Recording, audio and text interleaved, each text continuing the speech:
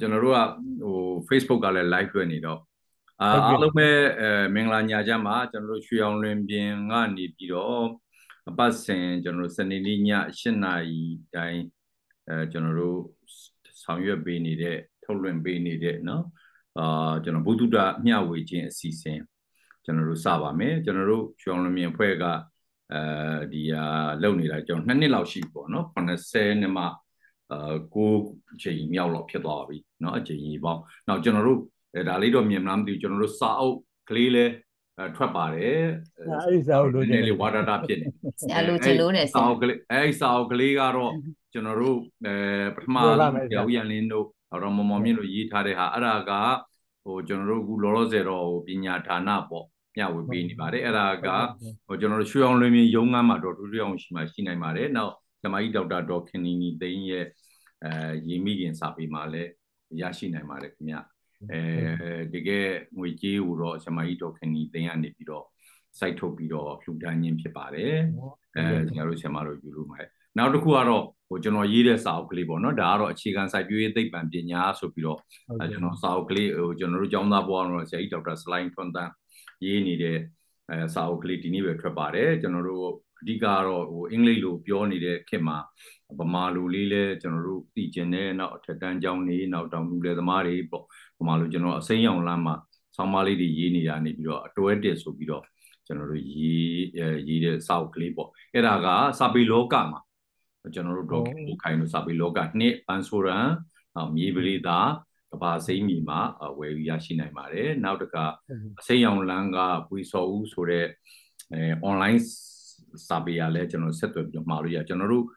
Facebook page မှာ GBF Facebook page မှာလည်းကြီးညာထားပါတယ်ဒီနေ့ကတော့ဇာကြီးဒေါက်တာမှာက integrated farming system အကြောင်းပြောမှာဖြစ်ပါတယ်ကျွန်တော်တို့ facility တာကိုကျွန်တော်တို့ရွှေအောင်လွင်မြင့်ဖွဲ့ကအကြံပေးဒေါ်တန်းတန်းထေးကနေပြီးတော့ဆောင်ရွက်ပြီးမှဖြစ်ပါတယ်ဒေါ်တန်းထေးခင်ဗျာဆက်လက်ဆောင်ရွက်ပေးပါကျေးဇူးပါဟုတ်ကဲ့ပါဆရာကြီးကျေးဇူးတင်ပါတယ်ရှင်အားလုံးပဲမင်္ဂလာပါရှင်ဒီမှာကတော့ဒီဆရာဒေါက်တာဒီနေ့ပေါ့နော်ဟောပြောပေးမယ်ဆရာဒေါက်တာမမာရဲ့လက်ဆောင်စိုက်ပျိုးမွေးမြူရေးစနစ် integrated farming system မှာဒီမှာ facilitator ဆောင်ရွက်ပေးသွားမှာဖြစ်ပါတယ်ဆရာကြီးမဟောပြောမြင်မှာဆရာကြီးရဲ့ကိုကြီးအကျဉ်းလေးကိုဒီမှာပြောပြချင်ပါတယ်ရှင်ဆရာကြီးကမုံရွာမြို့နယ်မုံရွေးရွာဇာတိဖြစ်ပါတယ်။ခခင်ဥပိုတင်မိခင်ဒေါ်ဆန်းရီတို့ကနူဖွာလာခဲ့တဲ့တာတော်ဖြစ်ပါတယ်။ဆရာကြီးကစိုက်ပျိုးရေးဒီပလိုမာဘွဲကိုပြင်မနာစိုက်ပျိုးရေးသိပ္ပံကျောင်းကနေပြီး1968ခုနှစ်မှာရရှိခဲ့ပါတယ်။စိုက်ပျိုးရေးပညာဘွဲကိုတော့မန္တလေးစိုက်ပျိုးရေးတက္ကသိုလ်ကနေ1982ခုနှစ်မှာရယူခဲ့ပါတယ်။မဟာသိပ္ပံဘွဲကိုတော့ agronomy နဲ့ဖိလစ်ပိုင်နိုင်ငံမနီလာမြို့မှာရှိတဲ့ UPLB မှာ1989ခုနှစ်မှာရရှိခဲ့ပါတယ်။ဆက်လက်ပြီးတော့ဆရာကြီးစိုက်ပျိုးရေးပါရဂူဘွဲကို agronomy နဲ့ပဲ American ပြည်ထောင်စု Mississippi ပြည်နယ် Mississippi တက္ကသိုလ်ကနေပြီးတော့1990ပြည့်နှစ်မှာရရှိခဲ့တာဖြစ်ပါတယ်။ဆရာကြီးကဒီလုပ်ငန်းခွင်တွေကိုတော့မြေယာကျေးလက်ကြီးပွားတိုးတက်ရေးယုံမုံရွာမြို့မှာစတင်ပြီးတော့တာဝန်ထမ်းဆောင်ခဲ့ပါတယ်1968ခုနှစ်မှာစတင်အလုပ်ဝင်ရောက်ခဲ့တာပြီးတော့စိုက်ပျိုးရေးဆိုင်ရာတိုးချဲ့ပညာပေးလုပ်ငန်းများသုတေသနလုပ်ငန်းတွေစီမံခန့်ခွဲရေးလုပ်ငန်းတွေစစ်ဆေးအကဲဖြတ်ခြင်းလုပ်ငန်းများစီမံရေးဆွဲခြင်းအကောင့်ထဲဖော်ခြင်းစစ်စစ်သုံးသပ်ခြင်းကဲဖြတ်ခြင်းလုပ်ငန်းများနဲ့ဌာနတွေမှာဆက်ပြီးဆောင်ရွက်ခဲ့တာဖြစ်ပါတယ်။ဆရာကြီးကနိုင်ငံဝန်ထမ်းဘဝနဲ့1998ခုနှစ်အထိဆောင်ရွက်ခဲ့ပြီးတော့မြန်မာဝါနဲ့ပိုးချီလုပ်ငန်းမှာဥဆောင်ညွှန်ကြားရေးမှုအဖြစ်ကနေပြီးမှငြိမ်းစားယူခဲ့သူဖြစ်ပါတယ်ရှင်။ပြီးတော့ဆရာကြီးငြိမ်းစားယူပြီးနောက်ပြီးတော့ပြည်ထရေးဝန်ကြီးဌာနအကျဉ်းဦးစီးဌာနမှာစိုက်ပျိုးအကြံပေးပုဂ္ဂိုလ်အဖြစ်နဲ့6နှစ်နီးပါးဆက်လက်တာဝန်ထမ်းဆောင်ခဲ့ပါတယ်။ပြီးတော့ FAO, UNDP, WFP နောက် NGO နဲ့ပုဂ္ဂလိကကုမ္ပဏီတွေမှာလည်းဆက်လက်တာဝန်ထမ်းဆောင်လျက်ရှိပါတယ်။ဆရာကြီး FAO နဲ့ National Consultant ရန်ကုန်အပြင်အင်ဒိုနီးရှား Sri Lanka ကမ္ဘောဒီးယားနိုင်ငံတွေမှာလည်း Project Manager, Area Coordinator, International Consultant အနေနဲ့ဆရာကြီးဘဝတစ်လျှောက်လုံးမှာလုပ်ငန်းဆောင်ရွက်ခဲ့တာဖြစ်ပါတယ်ရှင်။ ဆရာရဲ့ကိုကြီးအချင်းပြောပြီးတဲ့နောက်ဆရာကြီးကိုဓာတ်စုံစိုက်ပျိုးမွေးမြူရေးစနစ် integrated farming system ဟောပြောပွဲအတွက်ဖိတ်ကြားအပ်ပါတယ်ရှင်ဆရာကြီး ဟုတ်ကဲ့ဟုတ်ကဲ့ပါကျေးဇူးပါပဲခင်ဗျာဒေါက်တာအဖြစ်ဟောပေါ့နော်ဒီနေ့ကျွန်တော်တင်ပြဆွေးနွေးမဲ့အကြောင်းအရာကတော့ဘက်စုံစိုက်ပျိုးမွေးမြူရေးစနစ်ပေါ့အင်္ဂလိပ်လိုကတော့ integrated farming system ပေါ့နော်အဲ့ဒါကိုဆွေးနွေးမှာဖြစ်ပါတယ်second slide တော့ပြီးပါခင် next slide အဲ့တော့ဟိုဒီလိုကြော်သွားဟိုပြန်ပြီးတော့ slide နဲ့ကြော်သွားဟုတ်အဲ့တော့ကျွန်တော်ကဒီဘက်စုံစိုက်ပျိုးမွေးမြူရေးစနစ်ကိုဘာကြောင့်တင်ပြကြလဲဆိုတော့ဟိုကျွန်တော်တို့အခုသိတဲ့အတိုင်းပဲကဘာကြီးကလည်းလူကြီးတွေတိုးလာတယ်အခု2023မှာ8.345ဘီလီယံရှိပြီနဲ့2050ကျရင်9.1ဘီလီယံထိတက်လာဗမာပြည်ကလည်းအဲ့လိုပဲ2023မှာ54.9တန်းရှိရာကနေပြီးတော့နှစ်တိုင်း900နှုန်းတိုးနေတယ်တိုးနေတော့အဲ့ဒါတွေကလူကြီးကလည်းအများကြီးဖြစ်လာနောက်အဲ့ဒီဟာတစ်ဖက်ကတခါပြန်ကြည့်ရင်တောင်သူလယ်သမားတွေရဲ့လုပ်ကွက်တွေကဟိုကျွန်တော်တို့ဒီမှာအမွေဆက်ခံတဲ့စနစ်က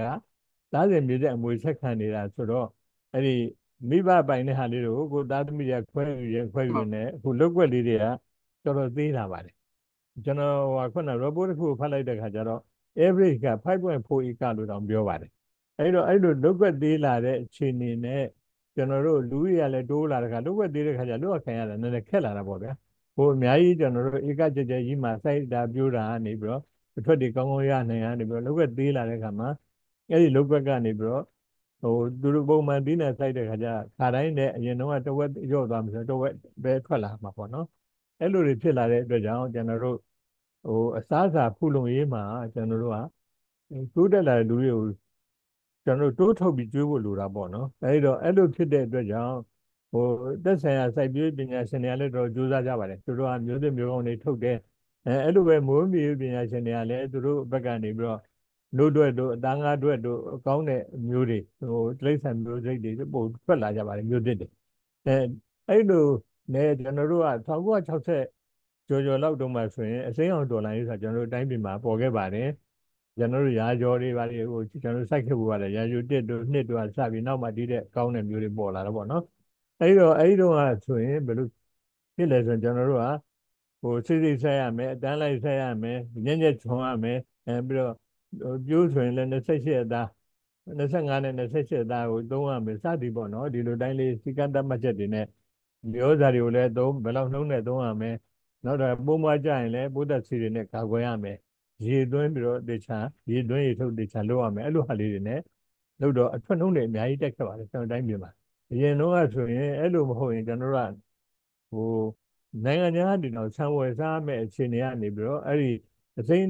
အောင်ဒေါ်လာရဲ့နီးစနစ်တွေသုံးလိုက်တဲ့ခါကျတော့ကျွန်တော်တို့ကစနစ်ကဖူလုံပြီးတော့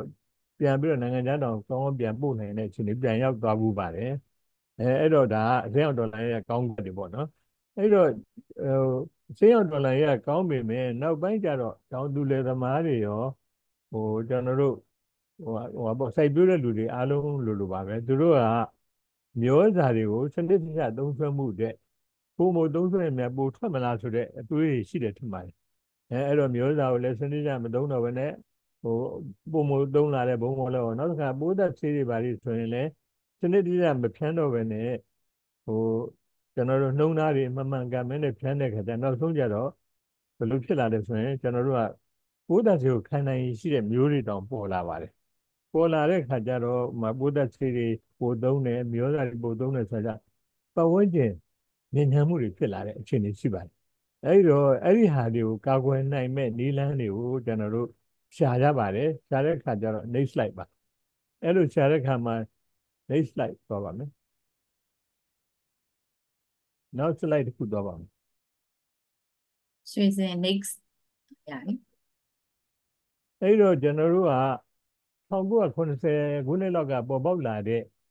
ဘက်စုံစိုက်ပျိုးရေးစနစ်ကတကယ်ပတ်ဝန်းကျင်နဲ့လည်းစီလျော်တယ်ပတ်ဝန်းကျင်ကိုထိခိုက်မှုမရှိဘူးအခြားအစားလည်းဟိုဒီနံတွေရောတန်းကားတွေရောပို့ထုတ်နိုင်တယ်ဆိုတဲ့ဟာကိုသွားတွေ့ပါတယ်ပြီးတော့အဲ့ဒီစနစ်မှာကျတော့ဘာကိုအခြေခံထားလဲဆိုစွန့်ပစ်တဲ့ပစ္စည်းမရှိရဘူး no waste system ပေါ့နော်အဲ့လိုမရှိရတော့သူကဘယ်လိုမရှိရတာလဲဆိုရင်တခုကထွက်တဲ့ဟိုပေါ့နော်ကျွန်တော်အလေအလွတ်ပဲပြောပါစို့ဟို ဟိုဟာပြီးတော့ပစ္စည်းတွေကခါတိုင်းဆိုရင်ကျွန်တော်တို့အဲ့ဒါတွေမသုံးတော့ဘူးမိချိုပြင်ပြစ်မယ်ဟိုလေထဲမှာဒီတိုင်းဆွတ်ပြစ်ခြင်းလည်းပြစ်မယ်လေတွေရာတွေထဲမှာခုကျအဲ့လိုမဟုတ်အဲ့ဒါကဒီပြစ်နေရာတစ်ခုမှာပြန်ကိုသုံးရမယ်ဥပမာဆိုရင်နမူနာနဲ့ပြောရင်ကျွဲချင်းနွားချေကတော့ဆွတ်ပြစ်တော့မရှိပါဘူးဒါပေမဲ့ကျွဲချင်းနွားချေတွေဆိုရင်စိုက်ပျိုးလုပ်ငန်းမှာသုံးမယ်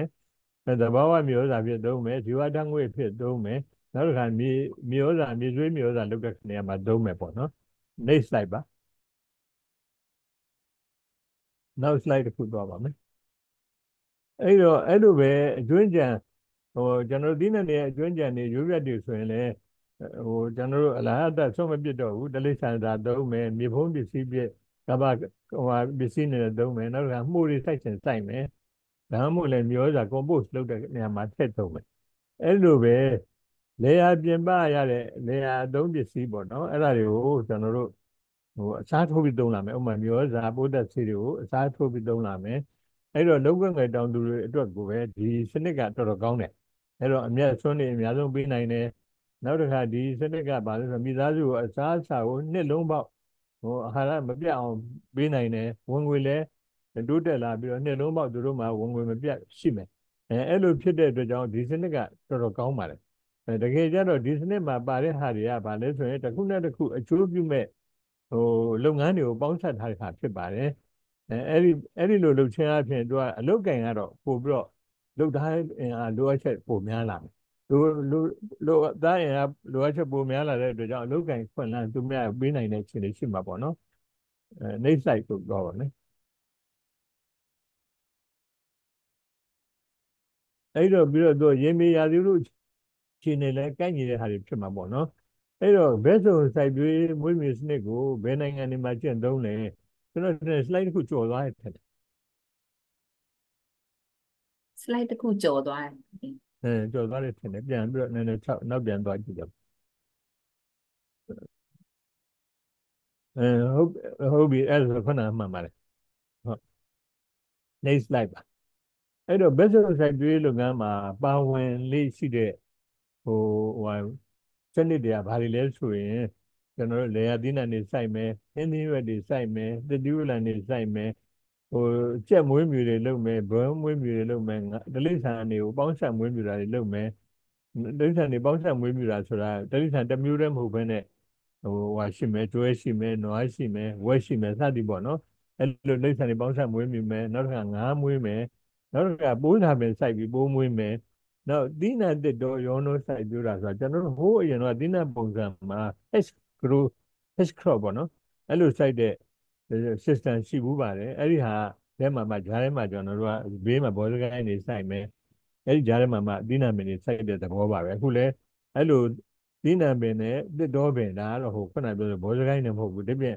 ပြန်သုံးလို့ရတဲ့တစ်ပင်တွေစိုက်တဲ့စနစ်နောက်ပြန်မွေးမြူမယ်မှုထုတ်လုပ်မယ်ဇီဝဓာတ်ငွေထုတ်လုပ်မယ်အဲ့ဒီဟာတွေအားလုံးကပေါင်းစပ်ပါဝင်တဲ့ဒီဟာတွေအားလုံးမဟုတ်တော့အဲ့ဒီထက်ကတချို့ကလူပေါင်းစပ်ပြီးလုပ်တဲ့လုပ်ငန်းဖြစ်ပါတယ် next slide ပါ next slide အဲ့တော့ကမ္ဘာပေါ်မှာဘက်စုံစိုက်ပျိုးမွေးမြူရေးစနစ်ကိုရှင်းသုံးတဲ့နိုင်ငံတွေကအများကြီးပါပဲကျွန်တော်တို့အိန္ဒိယနိုင်ငံတွေဖြစ်တဲ့တရုတ်တို့ဗီယက်နမ်တို့မလေးရှားတို့အိန္ဒိယတို့ထိုင်းတို့ဖိလစ်ပိုင်တို့ဘင်္ဂလားဒေ့ရှ်တို့မကပါဘူးကရိဘီယန်လိုကျွန်းစုနိုင်ငံတွေမှာလည်းသုံးပါတယ်နိုင်ဂျီးရီးယားလိုအာဖရိကနိုင်ငံတွေမှာလည်းသုံးတာတွေ့ရပါတယ်ဂါနာတို့အဲဒီထဲမှာတော့ကျွန်တော်မရင်းမိဘူးနောက်တစ်ခါပြင်သစ်အမေရိကန်ပြည်ထောင်စုနဲ့တခြားနိုင်ငံတို့မှာလည်းကျင့်သုံးတာကိုတွေ့ရပါတယ်ဒီစနစ်မှာကသီးနှံအထွက်နှုန်းလည်းတိုးတယ်နောက်အသားနဲ့နိုးတဲ့နှုန်းတွေကိုတိုးစေတဲ့အပြင်သဘောဝပတ်ဝန်းကျင်ကိုမထိခိုက်တဲ့စနစ်ဖြစ်တဲ့အတွက်ဖြစ်ပါတယ်နောက်တစ်ခါစားနပ်ရိက္ခာဖူလုံစေတယ်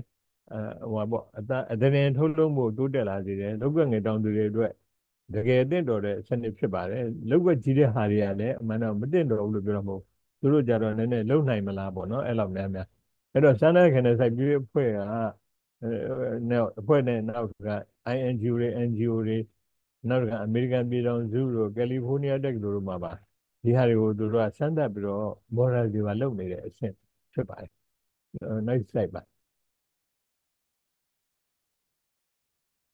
နောက် slide တစ်ခုဟုတ်အဲ့တော့ဗမာနိုင်ငံမှာလည်းကျွန်တော်တို့ဒီဟာကိုလုပ်ခူးပါတယ် အဲ့ဒါကကျွန်တော် FAO မှာလုပ်နေစဉ်2010နဲ့2015ခုမှာကျွန်တော်တို့ကဗာလဲဆိုရင်ဟိုပေါ့ environmentally sustainable food security program တွေဖြစ်တဲ့ support to the immediate rehabilitation of farming coastal fishery and aquaculture livelihood in the cyclone affected Nugget area Nugget affected area of Myanmar ပေါ့အဲ့ဒီမှာကျွန်တော်တို့အဲ့ဒီဘက်စုံစိုက်ပျိုးမွေးမြူစနစ်ကိုဒီနံနဲ့သားငါကျွန်တော်တို့လိမ့်ဆန်နေတွက်ဖက်မွေးမြူတဲ့စနစ်ကိုဆောင်ရွက်ခဲ့ပူပါတယ်အဲ့လိုဆောင်ရွက်တဲ့အခါမှာစဘာအထွက်နှုံးနဲ့တိုးလာတာတွေ့ရပါတယ်ဟင်းသီးရွက်တွေအထွက်နှုံးနဲ့တိုးလာပါတယ်ဘဲဥထွက်နှုံးနောက်တစ်ခါဝက်တွေကလည်းသားပေါင်းနှုံးကြီးထွားနှုံးအဲ့ဒါတွေတိုးတက်လာပြီးတော့မိသားစုဝင်ငွေတွေအထူးတိုးတက်လာတာတွေ့ရပါတယ်အဲ့လိုပဲသခိုင်းဘက်မှာလည်းကဏီမြို့နယ်မှာကျွန်တော်စိုက်ပျိုးဦးစီးဌာနရောမိုးဆွေနဲ့ကျိုတို University တယောက်လာပြီးတော့2015ခုနှစ်မှာland use and farming system ဆိုင်ရာစာပေတွေလုပ်ခဲ့တယ်ဆိုတာသိရပါတယ် next slide ပါနောက်ထပ် slide တစ်ခုအဲ့တော့ဘက်စုံစိုက်ပျိုးရေးစနစ်ရဲ့အကျိုးကျေးဇူးတွေကိုပြောရမယ်ဆိုရင်အဲ့ဒီကျွန်တော်တို့ဘက်စုံစိုက်ပျိုးရေးစနစ်ကကျင့်သုံးတဲ့တောင်သူမိသားစုတွေကိုကျေးဇူးတွေအများကြီးရှိပြပါတယ်အဲ့ဒါတွေကတော့အထွက်နှုံးနဲ့အစားအစာထုတ်လုပ်မှုတိုးစေတယ်နောက်တစ်ခါမြေတယူနစ်ကနေပြီးတော့ထုတ်လုပ်မှုတိုးစေတာပေါ့နော်အဲ့တော့နောက်တစ်ခါနေရာလုပ်ငန်းရဲ့ဝင်ငွေနဲ့တခြားလုပ်ငန်းခွဲတွေကဝင်ငွေပေါ့ခုနကလုပ်ငန်းတွေအများကြီးပါတာပေါ့အဲ့ဒီလုပ်ငန်းခွဲတွေကဝင်ငွေတွေတိုးတက်လာပြီးတော့တစ်နှစ်လုံးအဆက်မပြတ်ဝင်ငွေရတယ်နောက်မိသားစုတွေအာဟာရဖြစ်တဲ့အစားအစာတွေတိုးပွားထုတ်လုပ်နိုင်တယ်အဲ့တော့ဗာလဲဆိုရင်ကျွန်တော်တို့တီးနှံတစ်ခုတည်းဆိုင်ရင်ဈေးနှုန်းတည်ငြိမ်မှုမရှိတဲ့ခါကျတော့ပြဿနာရှိတယ်ခုကြတော့လို့မဟုတ်ကျွန်တော်တို့ဒီစနစ်ကသီးနှံတွေအများကြီးထုတ်တာဖြစ်တဲ့အတွက်ကြောင့်အဲ့ဒီလိုဈေးနှုန်းမတည်ငြိမ်မှုကြောင့်ဖြစ်တဲ့ပြဿနာသူ့ကိုတိတ်ပြီးတော့ affect မဖြစ်နိုင်နော်အဲ့ဒါလေးတစ်ခုရယ်နောက်တစ်ခါပဲမျိုးနဲ့ဝင်အပင်တွေရဲ့အလေအလွင့်တွေတိရစ္ဆာန်ရဲ့ပေါ့ချီးတွေသေးတွေကြောင့်မြေကြီးလွှာမှာမြေကြီးထက်သွားမှုပိုတိုးတက်လာတာပေါ့နော်နောက်တစ်ခါဓာတ်မြေဩဇာတွေသုံးစွဲမှုကျွန်တော်တို့ကအဲ့ဒီဟာတွေသုံးတဲ့အတွက်ဓာတ်မြေဩဇာသုံးစွဲမှုညော့သွားပြီ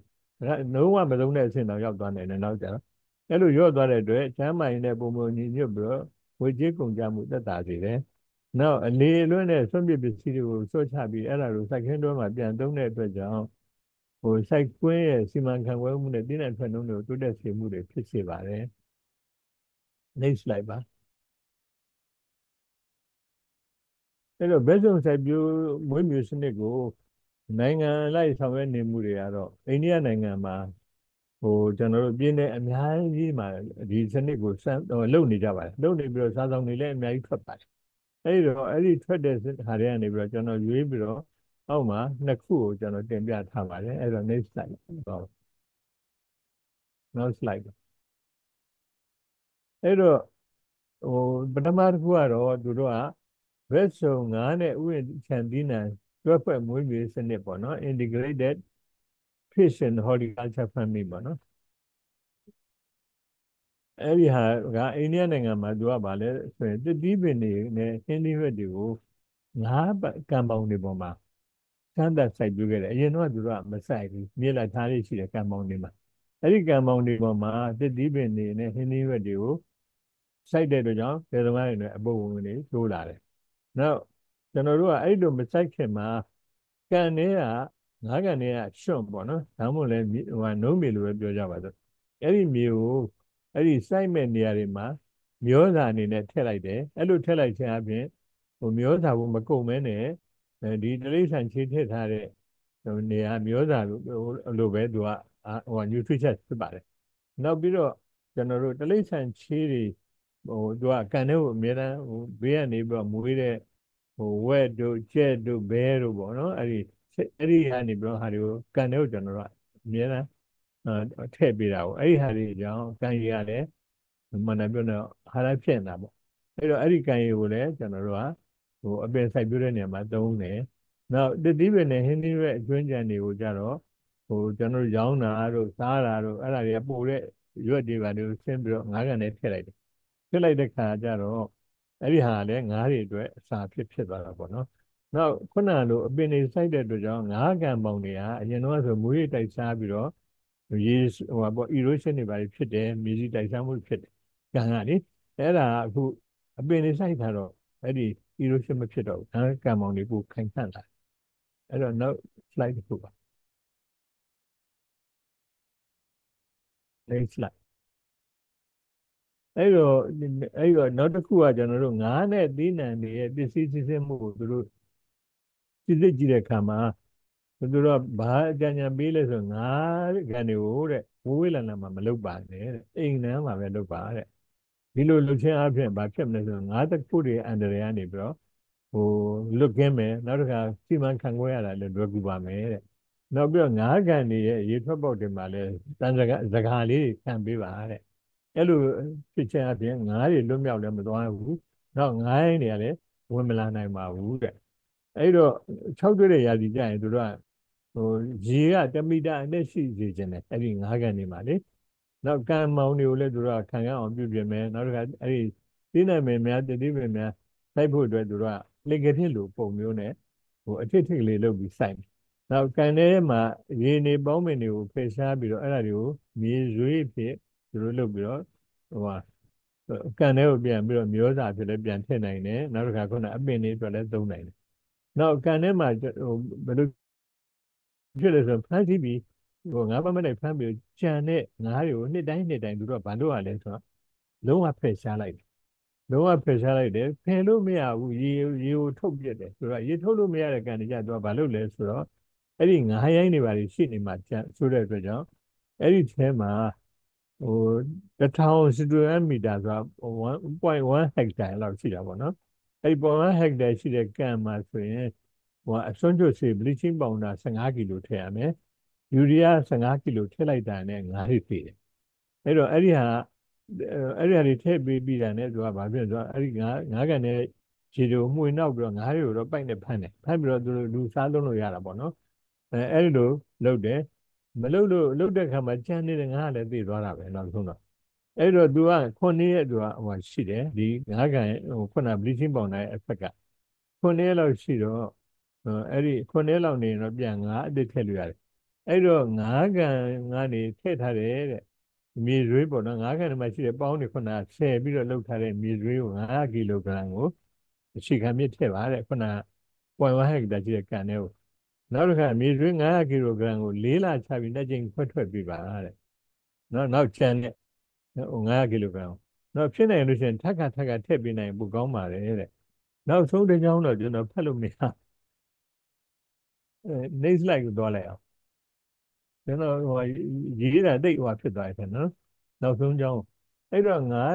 ထည့်လို့ရတဲ့ထည့်လေးရှိတဲ့ငါးမျိုးတွေပေါ့နော်အဲ့ဒါတွေကိုတော့ဒီမှာအတွဲတွေလိုက်ကျွန်တော်ဟိုရေးထားပါတယ်အဲ့တော့ဒီဟာကတော့ကိုဒေတာလိုက်သူကခုန0.1 hectare မှာဒီလောက်အကောင်ပဲထည့်လို့ရတယ်စုစုပေါင်းဟိုဟာပေါ့ဒီမှာငတိုင်းငမြချင်းငကျင်းပြူစသည်ရှိရင်ငတိုင်းက240ငမြချင်းက180ငကျင်းပြူက180အဲ့လောက်ပဲထည့်လို့ရတယ်အကောင်600ဖြစ်လိမ့်မယ်ဆိုတော့60ဟုတ်တယ်600အဲ့တော့ဟိုကျန်တဲ့ကိုဒေတာလိုက်အတွဲနှစ်ကိုလည်းသုံးရတယ်အတွဲသုံးကိုလည်းရတယ်ကိုစီဝါဒီအတွက်ချစ်ကိုက်မဲ့ဟာငါးတွေကိုထည့်လို့ရပါတယ်အဲ့ဒီတော့ထည့်သွင်းရတဲ့အဲ့ဒီခုနကတော့ကိုဒေတာအခြေအနေပေါ်မှာနဲ့ငါးတပ်ပေါက်ရမရအဲ့ဒီရရှိမှုပေါ်မှာသိပါတယ် next slide ပါအဲ့တော့ဟိုရိတ်သိမ်းတယ်ဆိုတာကတော့ဟိုအပြီးနာနေတော့ပေါ့နော်ဒါပေမဲ့ဒီထဲမှာငါးလည်းပါဆိုငါးဖမ်းတာလည်းပါပါငါးဖမ်းတာနဲ့ပြီးနာနေရိတ်သိမ်းတာပေါ့နော်အဲ့တော့အဲ့ဒီငါးကဘယ်ချိန်မှာဖမ်းလို့ရလဲဆိုတော့ငါးအကောင် size ကြီးတဲ့အကောင်တွေများအဲ့ဒီကိုမွေးတဲ့ကန်ထဲမှာရှိရင်အဲ့ဒီကစဖမ်းလို့ရဖမ်းပြီးတော့ကျန်တဲ့ဟိုအသေးတွေတော့ဆက်မွေးထားမယ်မွေးထားပြီးတော့နောက်ဆုံးဖိုင်နေရတော့10 လကနေ12 လကြာတဲ့ခါမှာသူတို့ဖမ်းပါမယ်အဲ့တော့ကျွန်တော်တို့ဥယျာဉ်ခြံနဲ့ပတ်သက်တဲ့ဒီဟိုလေးတွေလက်အလိုက်အစီအစဉ်လေးလည်းကျွန်တော်ပြထားပါတယ်အဲ့ဒါဘာလဲဆိုတော့ဩဂုတ်လမှာကြာရင်သူတို့ကဘာလုပ်လဲဆိုတော့ငါးကန်တွေပြုပြင်နေကံမောင်တွေပြုပြင်နေတစ်ပင်တွေစိုက်တယ်တတိပင်တွေနောက်တစ်ခါစက်တင်ဘာကျရင်ငါးသားပေါက်ထည့်လိုက်တယ်ထည့်ပြီးတော့အဲ့ကျနောက်မြေဩဇာကျွေးမယ်ခုနက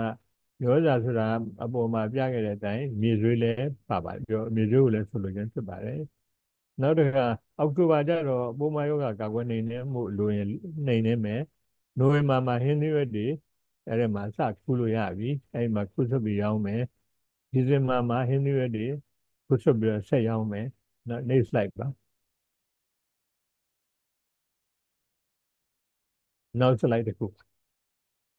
နောက် January ကျတော့စလုံးပေါင်းတွေကတော့လွဲနေတယ် January မှာကျဟင်းသီးရွက်တွေခုဆွတ်ခြင်းနဲ့တင်မောသီးတွေခုဆွတ်တာတွေလုပ်မယ် February မှာတော့ကံပေါင်းကိုဒုတိယသီးနှံအတွက်ပြန်ပြင်ဆင်မယ်နောက်တင်မောသီးခုမယ်ဟင်းသီးရွက်တွေဒုတိယသီးနှံစိုက်မယ်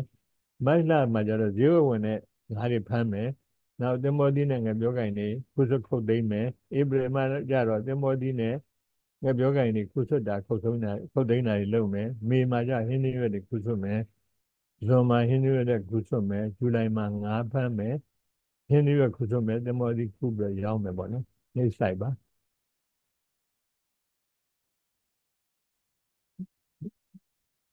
အဲ့ဒီတော့ကျွန်တော်တို့တစ်နှစ်လုံးသူကမှန်တယ်ပြောရင်အလုပ်လည်းရှိနေမယ်နောက်ဝင်ငွေတွေလည်းရှိနေပါမယ်အဲ့တော့ဥယျာဉ်ခြံသီးနှံစိုက်ပျိုးခုနနဲ့ပတ်သက်ပြီးနည်းနည်းလေးထပ်ပြောချင်တာငါးကံပေါင်းတွေကိုသူကခိုင်ခိုင်မာမာဖြစ်အောင်အရင်ဆုံးပြင်မယ်ပြင်ပြီးရင်လေကတစ်တွေပေါ်ပြီးတော့ကန်တဲ့ကနှုံးတွေကိုအဲ့ဒီပေါ်မှာတင်မယ်တင်တဲ့အခါကျတော့သူကမြေကျိုးသာထက်တန်လာတဲ့အတွက်ကြောင့်အဲ့ဒီပေါ်မှာငပြောတွေတင်မောတွေဘူးတွေဖယုံတွေကစွန်းတွေခရမ်းညင်တွေခွားတွေတခြားရွက်စားတဲ့ဟင်းသီးရွက်တွေစသည်ပေါ့နော်ကိုယ့်ဒေသနဲ့ကိုက်ညီတဲ့ဟာတွေစိုက်လို့ရပါတယ်အဲ့ဒါတွေစိုက်ပြီးတော့အပင်တွေကိုငါးကန်ကနှုံးမြေများကိုတစ်နှစ်မှာအဲ့ဒီနှုံးမြေတွေကျွေးတဲ့အပြင်တစ်နှစ်မှာဓာတ်မြေဩဇာပေါ့10 ကီလိုလောက်တော့သူက10 ကီလိုလောက်တော့အချိန်ချင်းခွဲထည့်ပြီးတော့ကျွေးတာတွေလုပ်ရပါတယ်နောက်သီးနှံပင်တွေကိုကြတော့ငါးကန်ရေနဲ့လောင်းတယ်အဲ့ဒီတော့ငါးကန်ရေထဲမှာခုနကပြောခဲ့သလိုပဲအာဟာရတွေကသူ့ထဲမှာပါနေတော့အဲ့ဒါကလည်းအပင်တွေအတွက်အကျိုးရှိပါတယ်နောက်သင်္ဘောပင်တွေကိုတော့ဇွန်နဲ့ဇူလိုင်လမှာနဲ့ငပြောပင်တွေကိုじゃအောက်တိုဘာနဲ့နိုဝင်ဘာတွေမှာစိုက်မယ်စိုက်ပြီး6လ7လလောက်ကြာရင်သူကအသီးတွေစလို့ရတယ်နောက်လယ်သမားမိသားစုတွေအနေနဲ့ကြတော့ခုဆွတ်ထားတဲ့သစ်သီးတွေရဲ့တချို့တစ်ဝက်ကိုသူစားမယ်ကျန်တဲ့အသီးအလုံးကိုရောင်းချမယ်ပေါ့နော်နောက်ဟင်းသီးရွက်တွေကိုကြလဲဩဂတ်စက်တင်ဘာမှာတစ်ကြိမ်မတ်ဧပြီမှာတစ်ကြိမ်တစ်နှစ်မှာ2ကြိမ်စိုက်ပျိုးပြီးတော့မိသားစုစားသုံးတာပူဆန်တဲ့ဟင်းသီးရွက်အလုံးကိုရောင်းချငါးကံပုံမှာစိုက်ပျိုးတဲ့အပင်တွေကတော့သင်္ဘောငပြောအုံးခရမ်းဂော်ဘီပန်းမုံလာခရမ်းညင်သခွားဖယုံကြောက်ဖယုံဘူးမုံလာဥယူပဲတော်ချီပဲတော်ရုံးပရိပိန်းနဲ့တခြားဟင်းသီးရွက်ပင်တွေကိုသူတို့စိုက်ပျိုးတွေရှိပါတယ်နေစိုက်ပါအဲ့တော့ငါးကန်0.1 ဟက်တာခုန1000အကွဲမီတာဆိုတာ0.1 ဟက်တာပါအဲ့ဒီအတွက်ငါးတဲ့ဥချန်တင်းနဲ့တွဲဘက်စိုက်ပြီးအတွက်ကုန်ကျစရိတ်တွေကရူပီနဲ့သူတို့တွက်ပြထားပါတယ်အဲ့တော့တွက်ပြထားတော့ကျွန်တော်တို့အစွန်းချွတ်ဆေးမုံတို့ရေပေါင်းမင်းတွေအဲ့ဒီမြေသွေးပြလို့တဲ့ကိစ္စတော့နောက်တစ်ခါငါးသားပေါက်ဝယ်တဲ့ဟာတွေအလုတ်သမားနဲ့ငါးဖမ်းပိုက်ဖို့ငါးမွေးပြူရေးဆိုင်ရာကိရိယာတွေနောက်တစ်ခါစိုက်ပျိုးရေးပစ္စည်းတွေအဲ့မှာဗာလို့ဆိုငါပြောသားတဲ့တွေဝယ်မယ်သံဃောပြုပင်ဝယ်မယ်ဟင်းသီးရွက်မျိုးစေ့တွေဝယ်မယ်ဓာတ်မြေဩဇာဝယ်မယ်ပုဒ်သက်စင်းနဲ့ဥဉ္ဇဏ်သုံးပစ္စည်းတွေဝယ်မယ်အဲ့တော့စုစုပေါင်းကုန်ကျငွေက800ရူပီလို့သူပြောပါတယ်အဲ့တော့ next slide ပါဒါသူတို့တွေ့ထားတဲ့ဟာတခုရဲ့စာတမ်းတစ်စောင်ကြတော့အဲ့တော့နောက်ကံပြင်စိတ်ကလည်းရှိပါတယ်အဲ့တော့ကံပြင်စိတ်က8000နောက်အတိုးက900ခန့်လုံးနဲ့သူကအတိုးပါတွက်တယ်အဲ့တော့စုစုပေါင်းကုန်ကျငွေက1265ရူပီရှိတယ်လို့ပြောပါတယ်အဲ့တော့ဝင်ငွေတွေကကျွန်တော်တို့9ရောင်းလို့ရမယ်ဝင်ငွေရှိတယ်အဲ့ဒါ4000ရူပီနောက်တင်မောဒီရောင်းတာနောက်တစ်ခါငပြောရောင်းတာဟင်းသီးရွက်ရောင်းတာစသည်ဖြင့်အားလုံးပေါင်းပြီးတော့တွက်လိုက်တဲ့အခါကျတော့အမျက်ငွေက3635ရူပီမြတ်တယ်လို့ပြောပါတယ်သူတို့ဒီအတွေ့အကြုံရဒီလောက်အမျက်ငွေဘယ်တော့မှမရဘူးပါဘူးဒါ2ဆလောက်အမျက်ရတာလေလို့သူတို့ပြောကြပါတယ် next slide ပါ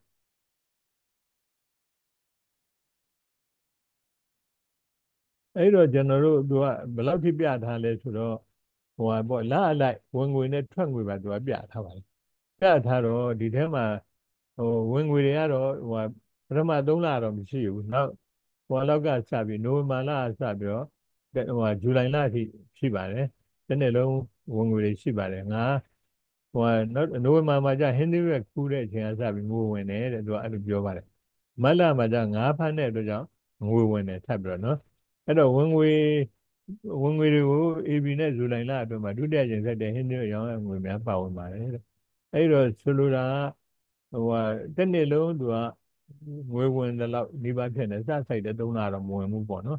အဲ့တော့ဒီဟာကနောက်တစ်ခါစားစရာဟာတွေကလည်းတစ်နှစ်လုံးဒီပါတောက်လျှောက်သူကစားစရာတွေပေါ်နေမယ်သူတို့အတွက်ငွေတွေဝင်နေမယ်ဆိုတော့ဒီစနစ်ကတော်တော်ကောင်းတဲ့စနစ်ပါ next slide ပါ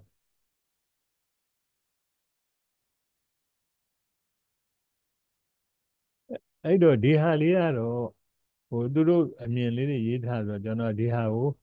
လက်တလောမဆွေးနွေးသေးပဲနဲ့နေကောင်းလားလို့စဉ်းစားပါတယ်အဲ့တော့နောက်ထပ်နောက် next slide ကိုသွားကြည့်အဲ့ဒါတော့ဒီပုံပေါ့နော်ခုနကဘက်စုံစိုက်ပျိုးမွေးမြူရေးနဲ့စိုက်ပျိုးနဲ့မွေးမြူရေးပေါ့နော်အဲ့ဒီစနစ်ကို9နဲ့တွဲလုပ်တဲ့တရုတ်ပြပုံပါအဲ့တော့ကျွန်တော်တို့ဒီမှာဆိုလို့ရှိရင်ဟင်းသီးရွက်တွေဒီမှာကံပေါင်းတွေမှာစိုက်ထားတယ်စိုက်ထားတဲ့ဟာတွေကအဲ့ဒီဟာဟင်းသီးရွက်အတွင်းကြံပါညာဒီမှာငါးတွေကိုကျွေးလို့ရတယ်အဲ့တော့ငါးကန်ကနေထွက်လာတဲ့နှုံးတွေကဒီမှာအပင်တွေကိုပြန်ပြီးတော့ပေးပါတယ်နောက်တစ်ခါရေလည်းအဲ့လိုပဲဒီကကန်တဲ့ရေနဲ့လောင်းပါတယ်လောင်းတော့သူကဒီလို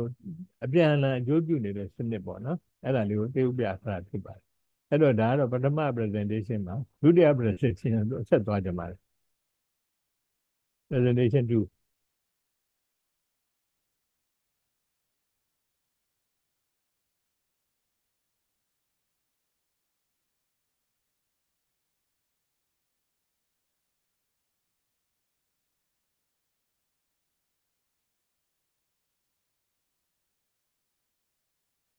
ကျွန်တော်ကမဆက်ထားမိဘူး presentation ကိုခွဲထားတယ်တရားတင်မရမှာဆိုလို့အဲ့တော့ဟိုပေါ့နောက်တစ်ခုပေါ့နော်နောက်တစ်ခုကကျွန်တော်ခုနကတင်ပြခဲ့တာအရာကြတော့ဟိုဟာဒီပေါ့နော်ငါးကိုအခြေခံတဲ့ site စနစ်အဲ့တော့ငါးကိုအခြေခံတဲ့ site စနစ်ဆိုတော့ဒီပြည်လုံးမှာလုပ်လို့ရကြမှာမရနိုင်ဘူးပေါ့ဘာကြောင့်လဲဆိုရင်ကျွန်တော်တို့အညာဒေသလို့6တွေ့တဲ့ဒေသမှာကြတော့ဒီငါးအခြေခံတဲ့မဖြစ်နိုင်ဘူးအဲ့ဒါကြောင့်ကျွန်တော်ကနမူနာအနေနဲ့စိတ်တွေတိုးတွေနဲ့ဘက်စုံစိုက်ပျိုးရေးစနစ်နော်ဟို integrated farming system with goat and sheep ဆိုတော့ကျွန်တော်အဲ့ဒါလေးတစ်ခုရွေးပြီးတော့သင်ပြတာပါအဲ့တော့ဒီဟာမှလည်းဘယ်လိုလဲဆိုရင်လုတ်တဲ့ကင်တဲ့နီးစနစ်ကတော့ယာဒီအလိုက်နဲ့တိနံထုတ်လို့မှပွားချမ်းမယ်နော်အရင်တော့ကကြတော့ဟိုဒီတိနံတွေကခုနကပြောခဲ့သလိုပါပဲဈေးနှုန်းမတည်ငြိမ်ဖြစ်တဲ့ကပြဿနာဖြစ်တာပေါ့နော်အဲ့တော့အခုဟာကြတော့အဲ့လို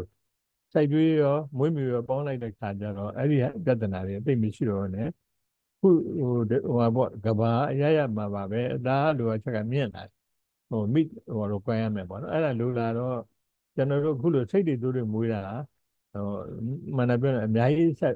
အမျက်ဆုံးရနိုင်ပါတယ်နောက်တစ်ခါအောက်မှာရေးထားတာဒီထက်မှတော့မပေါ်တော့ဘူးကျွန်တော်ရေးထားတာမှတ်မိနေတာအဲ့ဒီစိတ်တွေတို့တွေထားဖို့အချောက်ဦးကလည်းစိတ်ခဲကြီးမဟုတ်ပါဘူးတစ်ဖက်ရတဲကလေးလိုဟာမျိုးဒီစိုက်ကွင်းရဲ့တောင်းတနေရာမှာလှုပ်ထားရင်ရပါတယ်ကြီးကြဲကြဲဟိုဒီပစ္စည်းတွေမသုံးမနဲ့အမိုးကလည်းမှအညာလို့ဆိုရင်ထက်လက်ထက်လက်တွေသုံးလို့ရတယ်နောက်တစ်ခါ embed ကအောက်ပြောက်ရတယ် embed ပေါ့နော်နောက်တစ်ခါ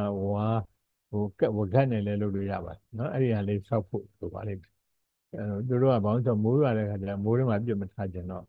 ညအိတ်တဲ့ခါတို့ဘာလို့မှအဲ့ဒီတဲထဲမှာတိတ်ဖို့လိုပါတယ်အဲ့တော့အဲ့ဒါလေးကိုအကာယံလေးဘေးကပေါ့ခြံစည်းရိုးလိုဟာမျိုးလေးလောက်ထားပြီးတော့အဲ့ဒီအထက်မှာပဲတဲထဲမှာညအိတ်ဖို့တော့အဲ့လိုထားလေးရှိပါတယ်နောက် next slide အဲ့ဒါတော့နမူနာပုံစံလေးပေါ့နော်သူတို့မွေးတဲ့နမူနာပုံစံလေးကိုပြရဖြစ်ပါတယ် next slide ပါသူတို့ကတော့ concrete တွေပါဆောင်တုံးတာ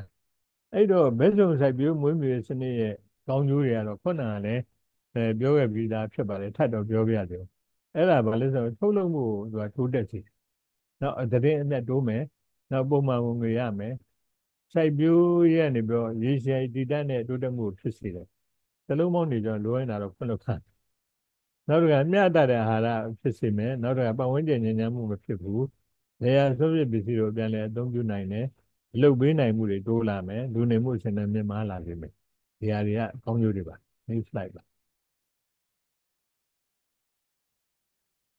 အဲ့တော့ကျွန်တော်တို့ဟိုပေါ့နော်ဘက်စုံစိုက်ပျိုးမွေးမြူခုနကဟိုဆိုးတွေစိတ်တွေနဲ့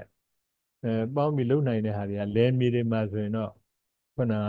သိစ္စာမွေးတာရငါးမွေးတာသူကပါလာမယ်လေဆိုတော့လေနောက်တစ်ခါစိတ်ရယ်ကြက်ရယ်ပိုးတွေပါသူတို့ကအိန္ဒိယမှာတခုပါမွေးတယ်နောက်တစ်ခါမှုဆိုင်တယ်နော်နောက်တစ်ခါရာမြေမှာကြတော့တိရစ္ဆာန်မွေးမြူလုပ်မယ်စိတ်ပေါ့နော်နောက်တစ်ခါကြက်နောက်မှုမျိုးမှုဆိုင်မယ်နောက်တစ်ခါပိုးမွေးမယ်ဇီဝတံငွေထုတ်မယ်နောက်မိုးကောင်းတောက်တွေကြတော့ဟိုတွဲမွေးမယ်စိတ်မွေးမယ်သီးနှံတက်တော်ရောနောစိုက်ပြူတာတွေလုပ်မယ်တွဲနဲ့မှာခုနကဒိဋ္ဌာန်တွေစားလို့ရတဲ့ဟာနဲ့အရေးအာဝတ္တလည်းရတယ်နောက်တစ်ခါနည်းနည်းလေးကြီးလိုက်ရင်ပြည့်ဖြစ်တယ်သုံးလို့ရတဲ့ဟာလေးတွေသူတို့စိုက်ကြပါတယ်နေစိုက်ပါ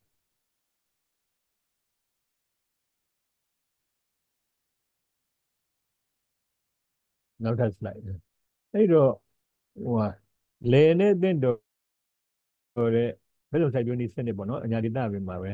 လေနဲ့တင့်တဲ့စိုက်ပျိုးစနစ်ကတော့သူကဘာလဲဆိုရင်မြေတကယ်လို့များတေကရှိရင်သူကစိတ်30နဲ့35ကောင်မွေးမယ်နောက်တစ်ခါသူတို့ဒီမှာနေပီယာဆက်မျိုးမြက် CO4 ဆိုတာကွိုင်းဘတ်တိုကနေထုတ်တာလို့ထင်တယ်အဲ့ဒီကအမျိုးသားဆိုင်ရှိတယ်ကွိုင်းဘတ်တိုက CO4 ပေါ့နော်အဲ့ဒီမျိုးကို40ရာနှုန်းဆိုင်မယ်လူဆန်းပဲမျိုးကိုကြတော့ကွန်ပျူတာအဖြစ်30ရာနှုန်းဆိုင်မယ်စံစားပြောင်းကိုကြတော့စံစားပြောင်းတော့မှသူက COFS29 ဆိုအဲ့ဒီကွိုင်းဘတ်တိုကပဲထုတ်တာဖြစ်ပါမယ်အဲ့ဒါကို30ရာခိုင်နှုန်းဆိုင်မယ်အဲ့လိုဆိုင်ခြင်းအပြင်တဲ့စိတ်တွေအတွက်တစ်နှစ်စာအစာပြုလုပ်ပါတယ်တဲ့အဲ့ဒီမြက်တွေကအထွက်ကောင်းတဲ့ဒိဋ္ဌာန်မြက်မျိုးဖြစ်ဒိဋ္ဌာန်စာမြက်ဖြစ်တဲ့အတွက်ကြောင့်ပြင်မွားလည်းကောင်းတယ်အရွက်တွေလည်းအများကြီးထွက်တယ်နောက်ပင်စီကလည်းကိုင်းညွတ်တဲ့ပင်စီရှိတယ်စူးမပါဘူးရတာရှိတဲ့အတွက်ကြောင့်စိတ်တွေတို့တွေကြိုက်ပါတယ်နောက်အစာကြည်လည်တဲ့အတွက်ကြောင့်သေးသေးမဲ့ဆင်းပြီးတော့ကျွေးမယ်ဆိုရင်တို့ကြီးထွားနှုန်းလည်းမြန်စေပါတယ်တဲ့ကျွေးကျွေးနွားစာမြက်မျိုးမှာသူကကျွေးနွားစာမြက်မျိုးအပြာရောင်အဖြူအောင်အနဲ့ရောင်မျိုးတို့ဒီမှာရှိတယ်ရှိတော့အဲ့ဒါတွေရင်ငတ်တန်ခံနိုင်တယ်ပေါင်းတွေပါလေစီးတာဆိုရင်လည်းသူကခံနိုင်တယ်အဲ့ဒီမြက်မျိုးနဲ့ပဲမျိုးနဲ့ဝင်အပင်တွေဖြစ်တဲ့ style လို့ပေါ့နော်အဲ့ဒါ3:1တော့ချိုးချက်ရောပြီးဆိုင်မယ်ဆိုရင်စိတ်တွေကအသာတိုးလာမယ်နောက်မြက်တွေကိုရိပ်ပြီးခဏနှုတ်ဆင်းကျွေးမယ်ဆိုရင်ဆင်းကျွေးရင်ပိုကောင်းတယ်နောက်တစ်ခါတိုးတွေကသူကနှစ်မှာ3သားပေါက်တယ်ခင်ဗျအဲ့လိုပေါက်တဲ့အတွက်ကြောင့်တခြားအိမ်မွေးတိရစ္ဆာန်တွေမွေးတာတဲ့သူကအကောင်ကြီးပွားလာတဲ့အတွက်ကြောင့်အကျိုးမဲ့များတယ်အဲ့ဒီစိတ်တွေကတော့တဲ့စိတ်နဲ့တိုးတွေကတရက်မှာအစာစိမ်း2-3 ကီလိုလောက်ကျွေးလို့ရှင်လုံလောက်ပါတယ် next slide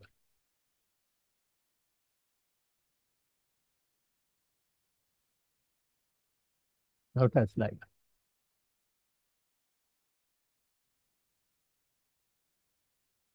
အဲ့တော့ရာမီမှာကျွန်တော်ဘက်စုံစိုက်ပျိုးမွေးမြူစနစ်ကနော်စိတ်မွေးတာပေါ့နော်စိတ်မွေးတာမှာအဲ့ဒီမှာဆိုရင်မြေ1 ဟက်တာရှိမှဆိုရင်အဲ့ဒီမှာစိတ်အကောင်20နဲ့အထီးတစ်ကောင်မွေးပြီးတော့အဲ့လိုလုပ်မယ်ဆိုရင်ထုတ်လုပ်မှုက3 ဆတိုးပါတယ်တဲ့သူကအဲ့အတွက်အလုပ်ကိုင်တွေကလည်းရရှိမှုတိုးလာမယ်ဒီနှစ်အတွင်းမှာစိတ်အကောင်က20နဲ့45ကောင်တော့တိုးနိုင်တယ်ပြောပါတယ်အဲ့လိုဖြစ်တဲ့အတွက်ကြောင့်စိတ်တွေကနေရရှိတဲ့စိတ်ချီးကနိုက်ထရိုဂျင်200 ဂရမ်ဖော့စဖတ်106 ကီလိုဂရမ်နဲ့ပိုတက်ဆီယမ်90 ဂရမ်ရရှိမယ်တဲ့အဲ့ဒီကနေရတဲ့အပုံငွေရူပီ4-5,000ဝင်ငွေရနိုင်တယ်တဲ့ဒီဟာတွေကနေပြီးတော့နောက်တစ်ခါတမိနာရုဒေသမှာကြတော့စိတ်မွေးမြူတဲ့စကြက်မြေကသိပ်ပြီးတော့မကောင်းတဲ့အတွက်စိတ်ထွက်လို့မကောင်းဘူးတဲ့အဲ့ဒီပြဿနာဖြေရှင်းဖို့အတွက်တိရစ္ဆာန်စာအရွက်စိမ်းတွေစိုက်ပျိုးပေးဖို့လိုတယ်တဲ့အဲ့ဒီပစ္စည်းကိုနေ့စဉ်ကျွေးပေးရမယ်အဲ့ဒါတွေကပါဆိုမြေပဲရွက်တွေပဲနီလေးအပင်ကနေရွက်တွေဇူကီဘီပေါ့နော်နောက်မတ်ပဲရွက်တွေပေါပန်းဖြူဘဲစာမြက်တမမကြီးဘောစကိုင်းဆူရစ်တောဝါဆူဖြူလျှော်ဖြူကုတ်ကိုအဲ့ဒီအပင်တွေကခုနကကျွန်တော်တို့သီးနှံတက်တော်ရောနှောစိုက်တဲ့အနေနဲ့စိုက်ထားတဲ့ခါကျအဲ့ဒီပင်တွေကနေပြီးတော့အရွက်နဲ့အသီးတွေကစိတ်တွေအတွက်လိုအပ်တဲ့အာဟာရပြည့်စေပါတယ်ဘိုးကဒီမှာစိတ်တွေအနေနဲ့အဲ့ဒီလိုအပ်တဲ့မျက်စိတွေရပြီမဲ့6 တွေ့ရာဒီကြတော့မရတဲ့အတွက်ကြောင့်သူတို့အစာဖြစ်ဆက်တာတွေကျွေးဖို့လိုအပ်ပါတယ်တဲ့ next slide ပါ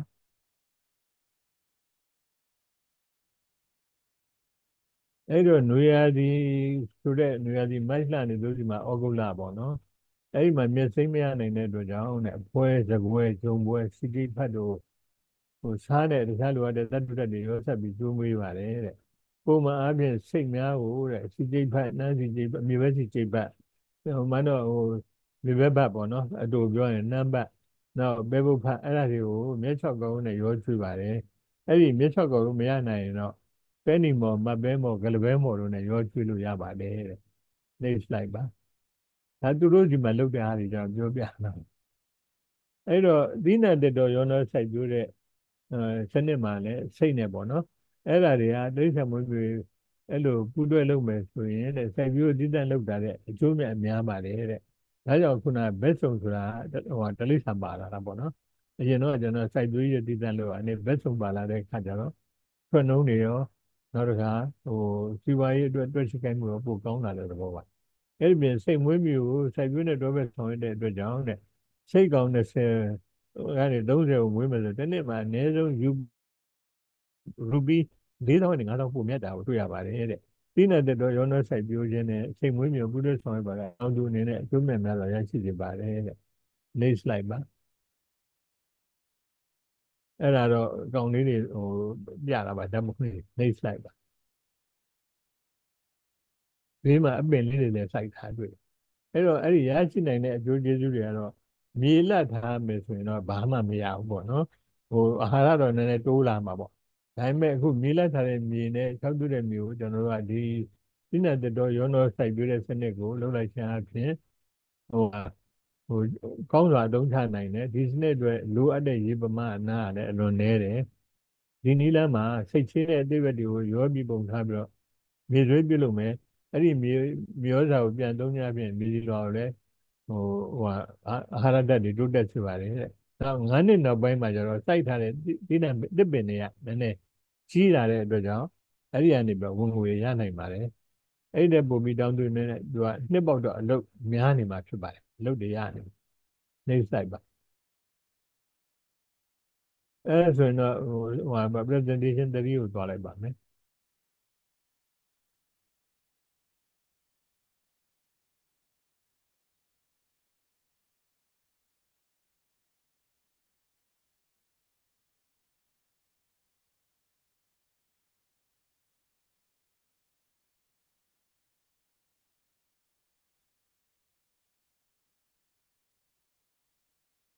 ဟုတ်ကဲ့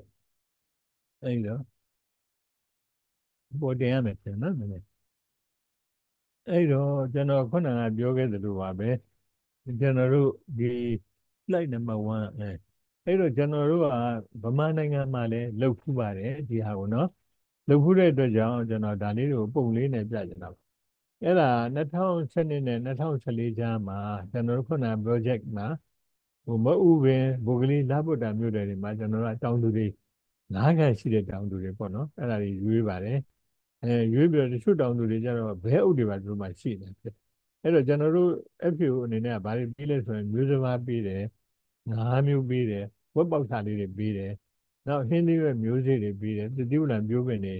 နည်းပညာပံ့ပိုးတာပေါ့ပထမဆုံးကျွန်တော်တို့ကဘာလို့ခိုင်းလဲဆိုတော့ဒီ9ကန်တဲ့နှုံးတွေကိုကံပေါင်းပေါ်နဲ့လက်ကွင်းတွေကိုချခိုင်းတယ်အဲ့လိုချလိုက်တဲ့ခါကျတော့သူကမှန်တယ်ပြောနေမျိုးစာကောင်းဆောင်လုပ်တာပေါ့နော်အဲ့ဒါပြီးတော့ကျွန်တော်တို့က9ကန်ထဲမှာငကြင်းနဲ့တလာပြား9မျိုးကိုမွေးစေပါတယ်အဲ့တော့နောက်ပြီးတော့မှ9ကန်ပုံမှာခုနပေးထားတဲ့ဟင်းသီးရွက်တွေကိုစိုက်စေပါတယ်ဟင်းသီးရွက်တွေသူတို့စိုက်တာဓာတ်ပုံတွေကိုကြည့်ရင်မြင်ရပါမယ်next slide ပါ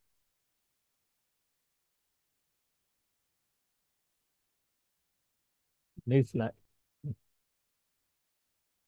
အဲ့တော့အဲ့ဒီ9ပေါင်းပေါ်ကနေနှုံးတွေကို9ကန်နဲ့နှုံးတွေတင်လိုက်တဲ့ကြောင့်သတိပလန်နဲ့ဟင်းသီးရွက်ပင်တွေကတကယ်ဖြစ်တယ်တော်တော်ဖြစ်ပါတယ်အဲ့တော့ဝက်ချီးပဲချီးတွေကလည်း9ကန်တွေကိုဟိုကြားတဲ့အတွက်ကြောင့်အဲ့ဒါတွေကလည်းရင်းကြီးရုံပင်တွေဒီပေါက်ပင်တွေကပွားလာပါတယ်ဟိုပွားလာပြီးတော့ငါးတွေအတွက်အစာတွေကလည်းပေါ်တယ်အဲ့တော့ငါးတွေလည်းတကယ်ထွားတယ်နောက်တစ်ဖက်ကလည်းဝက်နဲ့ဘဲတွေကိုဟိုစပားငါထွက်တဲ့စပားတွေကနေပဲကြည့်ခွဲရတဲ့ကျွန်တော်တို့ခွဲစကွဲတွေကိုကျွေးတယ်နောက်တစ်ခါကံပေါ်မှာစိုက်ထားတဲ့ကစွန်းဘောစကန်ရွက်နုတွေကိုပြည့်စက်စာအနေနဲ့ကျွေးတယ်ဒီလိုဆောင်ရွက်ခြင်းအပြင်စပားတွက်တွေလည်းတိုးလာ နောက်ငါးတော့လည်းပိုလာတာတွေ့တယ်နောက်ဟင်းသီးရွက်တွေကလည်းငါးပုံပေါ်မှာကောင်းကောင်းဖြစ်တဲ့အတွက်ကြောင့်ပုံနေကြည့်ရင်သိနိုင်ပါတယ်မိသားစုကအဲ့ဒီအတွက်စားရေးတော့ရေး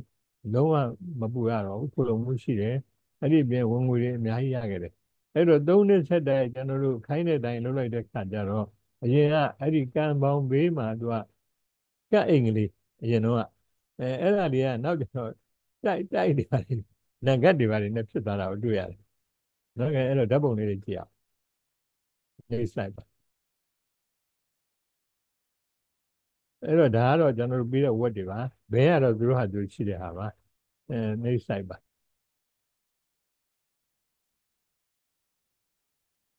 နေဆိုင်အဲ့တော့ကျွန်တော်တို့ကံပေါင်းပေါ်မှာစိုက်ခိုင်းတဲ့အတိုင်းအဲ့ဒီတောင်သူကတော်တော်စိုက်တယ်တကယ်စိုက်တယ်စိုက်တဲ့ခါကျတော့အဲ့မှာမြင်တဲ့အတိုင်းပဲခွားပင်တွေရောဘူးဖျုံပင်တွေရောအကုန်ဖြစ်နေတာနေလိုက်ပါနောက်ဆက်လိုက်တယ်အဲ့မှာဘူးသီးတွေလည်းမြင်တဲ့အတိုင်းပဲအစီတခါတည်းကိုနော်နောက်နေလိုက်ငပြောပင်တွေလည်းရှိတယ်ကံပေါင်းမှာဒန်းတနွန်တွေပါကျွန်တော်တို့အဲ့တော့စိုက်ခိုင်းထားတယ်အဲ့တော့အဲ့ဒီမှာဘေးမှာအဲ့ဒီဘောကံပေါင်းမှာရှိတယ်လို့နောက်တစ်ဖက်မှာလည်းကျွန်တော်တို့တွေဟာလည်းချင်းမောင်းတွေစိုက်ထားတာမြင်ရပါမယ်နေလိုက်ပါနောက်မွေးထားတဲ့ငါးတွေကဒါသူဖမ်းပြထားတာပေါ့နော်တော်တော်လေးကိုငါးတွေကလည်းထွားတယ်အဲ့တော့ဒီတောင်သူကပွားပြီပေါ့တကယ်တော့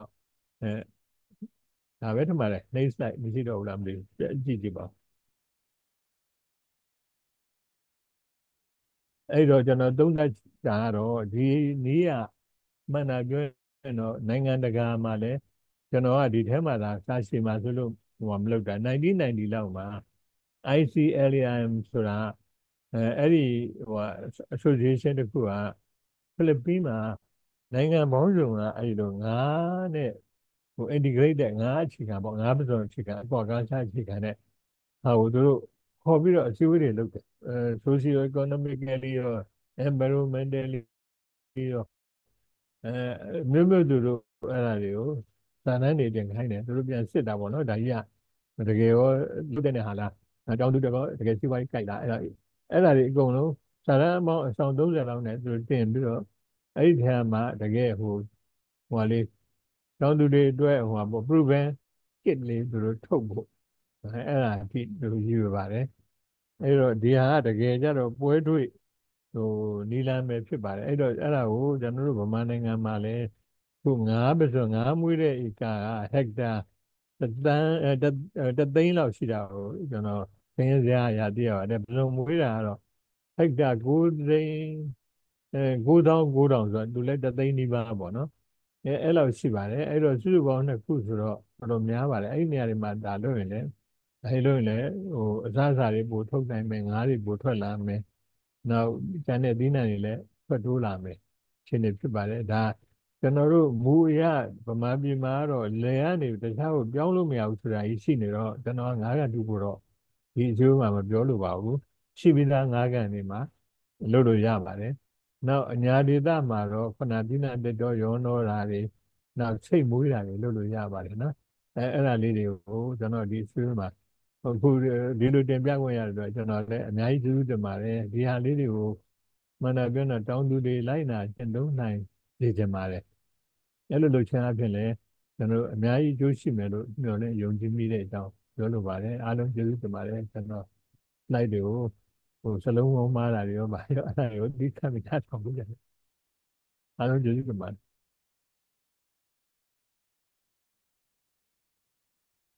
ကျွန်တော်တင်ပြတဲ့ကတော့အဲ့လောက်ပါ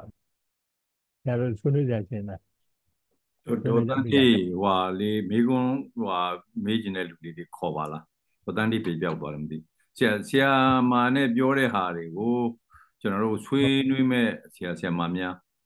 မိတ်ဆွေများဆရာလက်ကလေးထောင်ပြီးတော့ပြောပြပါဆရာမကြီးပြောမလားဒေါက်တာလေးဆွေဟုတ်ကဲ့ဆရာဟုတ်ကဲ့ဆရာမဒီတော့ဒေါက်တာမမကျူပေါ့ဆရာမကြီးဒေါက်တာလေးဆွေပြောမသိပါနဲ့ခင်ကျွန်တော်ကောင်းတော့နည်းနည်းမတွေ့ဘူးပါဟုတ်ကဲ့ပါဆရာဝိတမန်နိုင်ပါကစားဘူးပါဟုတ်ကဲ့ဆရာကျွန်မဖွင့်မရသေးဘူးဖြစ်နေလို့ပေါ့ဟုတ်လား ပုံကဘယ်လိုဖြစ်သွားမလဲ ကြားပါလေ ဟုတ်ကဲ့ဆရာကျမဟိုဟာကျေးဇူးတင်ပါတယ်ဆရာ ရတယ် ရဲ့ ကောင်းပြီ ဟုတ်ကဲ့ ဟု ဘု တ် သူတ္တရပါတယ်ကြားရ ကော လား င်း ဆ ကြ ရာ တယ် ဟုတ် ကောင်းကြလောက်တန်ကလေးอ่ะ ဟုတ်ကဲ့ ဟုတ် ဟုတ်ကဲ့ပါဆရာကျမဟိုဟာအဲ့ဒီဟိုဟာဘက်မှာ ARV ဘက်မှာသွားတဲ့အခါကျတော့လေဆရာလမ်းဘေးမှာဟိုမြောင်းမြတ်ဘက်တို့အဲ့ဒီဟိုဟာဘက်တို့ဆရာမအူပင်ဘက်တို့မှာလေအဲ့ငါးကန်တွေလို့ထင်တာငါးကန်တွေပစွန်ကန်တွေရဲ့အပေါ်မှာကြက်ချံနေတာလို့ဆရာကြက်ချံတွေဝက်ချံတွေတော်တော်ကြီးကျယ်ကျယ်ပဲဆရာတင်ဆရာပြောပြသွားတယ်ဟိုဟင်းသီးဟင်းရွက်နောက်မှ vegetable ပေါ့ဆရာခုန horticulture တစ်သီးပင်တွေလည်းတွေ့ပါတယ်ဆရာအဲ့ဒါတွေကလည်းကျင်းတတ်ပါတယ်ဒါပေမဲ့ခုနပြောတဲ့အေးဝက်ချံတို့လေအဲ့ဒါတွေအဆင်ပြေရလားလို့ဆရာ ဟို ဝက်ချံ မင်း တို့ တို့ ကြက်ချံတို့နဲ့ငါးနဲ့ အဲ့ တွဲ တော့ တာ ဒီအဆင်ပြေတယ်ဒါပေမဲ့တို့ရှိတယ်ဟို ဟုတ်ကဲ့ တော့ဗာလဲချက်မှာသုံးတဲ့ဟို antibiotic တွေကအဲချီးရနေတစ်ဆက်ပေါ့ငားတဲ့ပါလာတာတွေဗာလဲပြဿနာရှိတော့ခုနောက်ပိုင်းမှာဟိုဟာလောက်တာတွေရှားတွေ့ရတယ်ဗာလဲတားမြစ်တာတွေတို့ဘာတို့အဲ့လိုဟာမျိုးဟိုအဲ့ဒီ paper တွေတွေ့ဘူးပါတယ်ဒါပေမဲ့တကယ်လို့မဲ့ antibiotics မသုံးမဲနဲ့ဟိုသဘာဝအတိုင်းမွေးမြူမယ်ဆိုရင်တော့ကြက်ချီပဲချီဟိုဝက်ချီတွေကငါးအစာနော်အဲ့ဒီတော့သူ့အတွက်ဟိုခုနပြောတဲ့ယောဂတွေဘာတွေဟိုပြဿနာကတော့ဆရာမတို့ပို့သိမယ်ခုနဒေါ်တန်းထေတို့လေဟိုအဲ့ဒီတော့ကျွန်တော်တို့အဲ့ဒီယောဂမဖြစ်တဲ့ဟာမျိုးကျွန်တော်တို့အနောက်တော့ combination လုပ်ရမှာပေါ့ဗျာဝက်ကတော့အဆင်ပြေပါလေဟိုစိတ်လည်းအဆင်ပြေတယ်စိတ်ကတော့ဟိုတတ်မွေးတာပေါ့နော်ဝက်နဲ့မွေးတဲ့ဆိုင်ကိုတော့ကျွန်တော်ဒီမှာမတင်ပြနိုင်တာအချိန်ကိုဟိုဖြစ်လို့ ဟုတ်ကဲ့ပါ မွေးတဲ့ဟာတွေရှိတယ်သူတို့ဗီယက်နမ်တို့ဘာတို့ထိုင်းတို့ဟိုအဲ့ဒီမှာဆိုရင်တို့တို့များများကအဲ့ဒီဝက်နဲ့ငါးနဲ့မွေးတာအဲ့ဒီဝက်ချီကိုငါးစားတာပဲဟိုနောက်တစ်ခါငါးကတချို့တော့စားတာပေါ့အကုန်စားတာမဟုတ်ဒါပေမဲ့ဘာတွေဖြစ်စေလဲဆိုတော့အဲ့ဒီဝက်ချီကြောင့်ရေထဲမှာပေါက်တဲ့ရေညစ်ရေမော်ပေါ့နော်ပလန်တွန်လေးတွေကဟိုပို့ပြီးတော့ဟိုကောင်းကောင်းဖြစ်ထွန်းလာတော့ငါးကအဲ့ဒါစားဒါတော့ငါတိုက်ရိုက်ဝက်ချီတို့စားတာအပြင်အဲ့ဒီဟာကိုပို့ပြီးတော့အဓိကစားပလန်တွန်လေဟိုရင်းကြီးရင်ပေါ့ပေါ့အဲ့တော့ရှိပါတယ်နှစ်ဖက်စလုံးကြိုးရှိပါတယ်ဟုတ်ကဲ့ကျေးဇူးပါပဲရှင်ဟုတ်ကဲ့ကျေးဇူးတင်ပါတယ်ဆရာနားလဲပါတယ်ရှင်ဟုတ်ကဲ့ ဟုတ် ပြပါဆရာမဒေါ်မာကျူလက်ထောင်ထားပါတယ်ဆရာဆရာမဒေါ်မာကျူမိဘလေးပြီးပါ ဟုတ်ကဲ့ဆရာမင်္ဂလာပါကျမမမကျူပါဆရာ ဟုတ်ကဲ့ဆရာမ ဆရာမမိမဲ့ထင်ပါတယ်ဆရာ ဝန်တာပါလေပြန်တွေ့ရတာမှတ်မိတာပေါ့ agronomy သမားချင်းချင်းဆိုတော့ဆရာ ဒီရုပ်တွေက ဟုတ်ကဲ့ဆရာ မလို့ပါဘူးမှတ်မိပါဟုတ်ပြောပါခင်ဗျပြောပါ ဟုတ်ကဲ့ဆရာရဲ့ talk လေးရလည်းဒါကျွန်တော်တို့တော်တော် agronomy သမားတွေတော်တော်အရန်စိတ်ဝင်စားစရာကောင်းပါတယ်ဆရာဟုတ်ကဲ့ဒီ integrated farming ဆိုတာကကျမတို့ agronomy စိုက်ပျိုးရေးတက္ကသိုလ်မှာလည်းပဲဆရာကြီးဒေါက်တာစလိုင်းကဒါသူအကောင့်ထဲပေါ်ခဲ့တဲ့ဒီအလုပ်ကလေးတစ်ခုလည်းဖြစ်တာပေါ့ဆရာရဲ့အဲ့တော့ဆရာကြီးကလည်းဟိုပေါ့ဒီ integrated farming ကိုသူကလည်းဘက်စုံစိုက်ပျိုးမွေးမြူရေးလို့ပဲသူကနာမည်တက်ပါတယ်ဆရာလူပါပဲအဲ့တော့အခုဒီတချို့အဖွဲ့အစည်းတွေမှာကြတော့သူတို့ကပေါင်းစည်းလေရာလို့အခုအမီကအဲ့လိုလည်းပဲတွေ့ရပါတယ်ဆရာပေါင်းစည်းလေရာပေါ့နော်ဒါနောက်ပိုင်းသူတို့ခေါ်ရဖြစ်ပါလိမ့်မယ်အဲ့တော့ဘဲဆုံစိုက်ပျိုးမွေးမြူရေးကလည်းကျမတို့ကအရင်တော့အဲ့လိုသိခဲ့တာပေါ့နော်ဆရာအဲ့တော့ဒီ integrated farming မှာကြည့်မယ်ဆိုလို့ရှိရင်ဆရာရဲ့ဟိုအဓိကတော့ဟိုပါဝင်ပတ်သက်နေတဲ့သူတွေကလူရှိမယ်ဆရာရဲ့ farm ဆိုတော့လေတရိတ်ဆန်ရှိမယ်ဆရာရဲ့အပင်ရှိမယ်ပေါ့နော်ပြီးတော့မြေကြီးရှိမှာပေါ့ဆရာရဲ့အဲ့တော့ဒီလေးခုကိုဟိုထည့်ပြီးတော့မှစဉ်းစားပြီးတော့မှအလီအလွင့်အ ਨੇ ဆုံးဖြစ်အောင်လုပ်ကြတာပေါ့ဆရာရဲ့အဲ့တော့အဲ့ဒီမှာဟိုဆရာကလူရဲ့ကဏ္ဍကိုဟိုနည်းနည်းများဟိုအချိန်ကြာမှဆိုလို့ လှတ်ထားခဲ့တယ်လို့ထင်ပါတယ်ဆရာအဲ့တော့ဒီလူကနေပြမလည်းပဲစွန့်ထုတ်ပစ္စည်းတွေရှိရဆရာရဟုတ်တယ်မလားအဲ့တော့အဲ့ဒီစွန့်ထုတ်ပစ္စည်းကိုလည်းပြန်ပြီးတော့ recycling ဖြစ်အောင်ပြန်ပြီးတော့အသုံးချတဲ့ခါမှာဥမာဆရာပြောသလိုပေါ့ biogas တို့ပါလို့လေအဲ့ဒါတွေပါထုတ်တဲ့ခါမှာလည်းသုံးတယ်ပေါ့နော်အဲ့ဒါနဲ့ဆက်လို့ပါကျွန်မဘာလို့တတိယမိလဲဆိုတော့ကျမတို့ဆုံးသွားတဲ့ကျမတို့တငယ်ချင်းဥပွန်ချင်းဆိုတာစိုက်ပျိုးတဲ့သူကဆရာပါပဲအဲ့တော့ကျွန်တော်တို့ batch ကပေါ့နော် तू ကအင်ဒိုနီးရှားသွားတယ်ဆရာရယ်သွားပြီးတော့ပြန်လာတဲ့ခါကျတော့ तू ကဘာပြောလဲဆိုတော့အဲ့ဒီအင်ဒိုနီးရှားမှာတဲ့ငါးကန်ရဲ့တောက်မှာတဲ့မဒီရုံလေးဘုတ်တစ်ခုရှိရပေါ့နော်အဲ့နဲ့ तू ကဒါဘာလဲလို့မေးတဲ့ခါကျတော့အိမ်သာလို့ပြောတယ်ဟုတ်ကဲ့အဲ့တော့သူတို့ကဒီဟိုနင်းကနေပြမိုင်းလူကစွန့်ထုတ်လိုက်တဲ့အညီကြီးကလည်းငါးကန်နေကြပြီးတော့ငါးတွေကစားတယ်ငါးတွေကလည်းသူတို့ဆဲပြတာအရန်ကိုတန်တာပဲအဲ့လိုပြောတဲ့ခါကျတော့ကျမလေခုနပြောသလိုပေါ့ဆရာပြောတာတွေပြန်သတိရတာပေါ့ဆရာပြောတာဒီလူကလည်းပဲ antibiotics တွေစားကောင်းစားပါလိမ့်မယ်ဆရာအဲ့တော့ဟုတ်တယ်မလားဆရာအဲ့တော့သူတို့ရဲ့စွန့်ထုတ်လိုက်တဲ့ပစ္စည်းတွေထဲမှာလည်းဆရာခုနပြောသလိုပဲတရိษံတွေကိုကျွေးတဲ့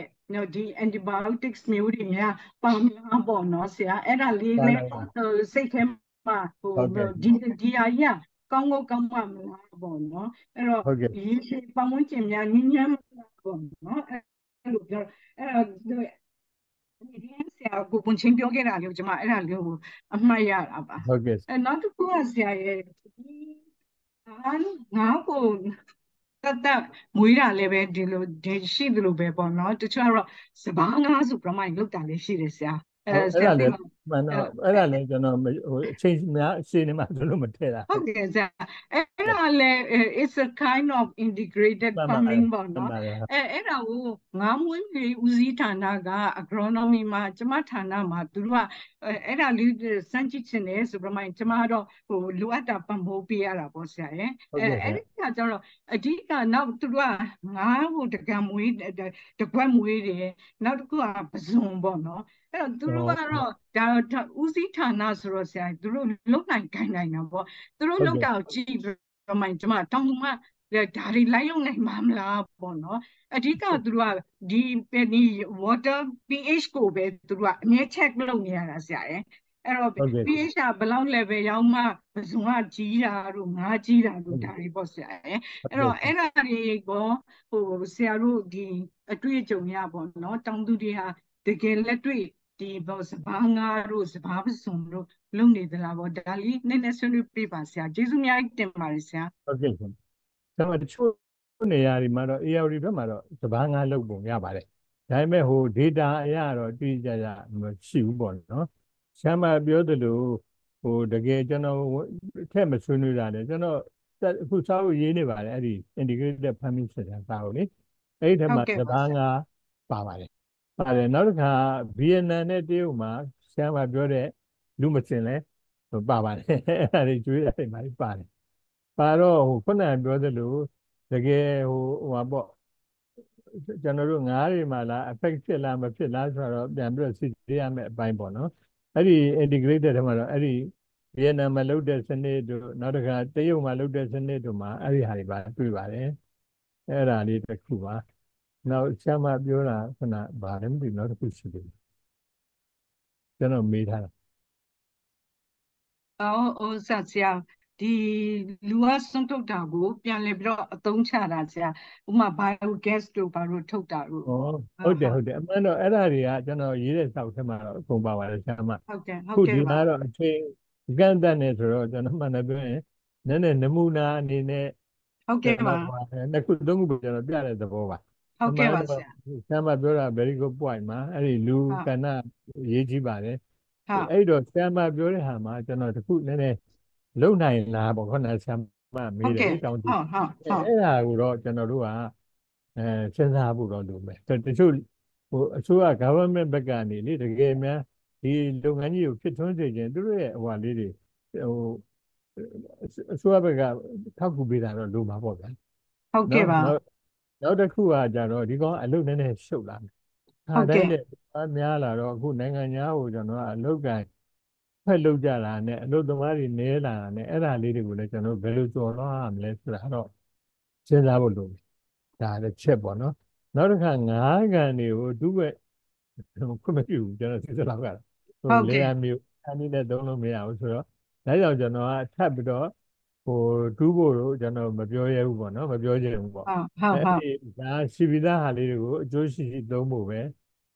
ပြောချင်တာပါငါဘယ်လိုနဲ့ပတ်သက်လို့ရတော့လေ ဟုတ်ကဲ့ နော ပါ က်ဟိုကြတော့ညာလို့ဟိုမိုးကောင်းရေရှားဒေသကြတော့လေဒီခုန integrated သွားလို့ရတာတော့ခုနတလိษံမွေးမြူတွေနဲ့ပေါင်းပြီးတော့ပေါ့နော်ငါမဟုတ်ပဲနဲ့အဲ့ဒါလေးပါဟိုအမှန်တော့ရေးတဲ့ထဲမှာတော့တော်တော်ဆုံးပါတယ်ဆရာမပြောတဲ့လူကဏ္ဍတော့မပါဘူးအဲ့ဒါကိုတော့ဆရာမပြောတာနည်းနည်းကျွန်တော်ပြန်ပြီးတော့ရေးတဲ့ခါလေးမှာနည်းနည်းထည့်ဖို့စဉ်းစားရမယ်ဘယ်လိုထည့်ရမလဲပေါ့နော်ကျေးဇူးတင်ပါတယ်ဆရာမဟုတ်ကဲ့ပါရှင်ကျေးဇူးပါဆရာ ဟုတ်ကဲ့ပါနောက်တစ်ယောက်ကတော့နိုင်ဖြိုးကျော်ပါဒါလက်ထောင်ထား ဟုတ်ကဲ့ ဟုတ်ကဲ့မေးပါ ဟုတ်ဆရာကြီးမင်္ဂလာပါခင်ဗျမင်္ဂလာပါဆရာဟုတ်ကျွန်တော်ကတော့ဒီနမ်းမောက်ဘက်ကပါကျွန်တော်နမ်းမောက်မြို့တွေကအညာဒေသပါအညာဒေသဆိုတော့ဒီအဲ့ဒီဟာကိုကျွန်တော်ဘက်မှာဒီမြို့တွေနဲ့နမ်းမောက်ကြမှာတခါအစိုးရလားလုပ်ပြီးတယ်ဟိုရွှေဝမ်းမင်းဆိုတဲ့ရွာမှာမြောင်းပေးမှာဟိုဘယ်လိုပြောနမ်းမောက်ဆယ်ကနေဆယ်မြောင်းပေးမှာတခါလာလုပ်ပြီးဒါပေမဲ့ဟိုပြောရရင်တော့မကောင်းကျွန်တော်တို့နိုင်ငံရဲ့ထုံးစံနဲ့ပြီးသွားတာပဲလာပြီးတော့ပေါ်ကျိုးလေးပဲနောက်ကြတော့မရှိတော့ဒါပေမဲ့မန်းတော့ဟိုမလုပ်တာပေါ့နော်ကျွန်တော်ဟိုဆက်အများနဲ့ဆက်ပြီးတော့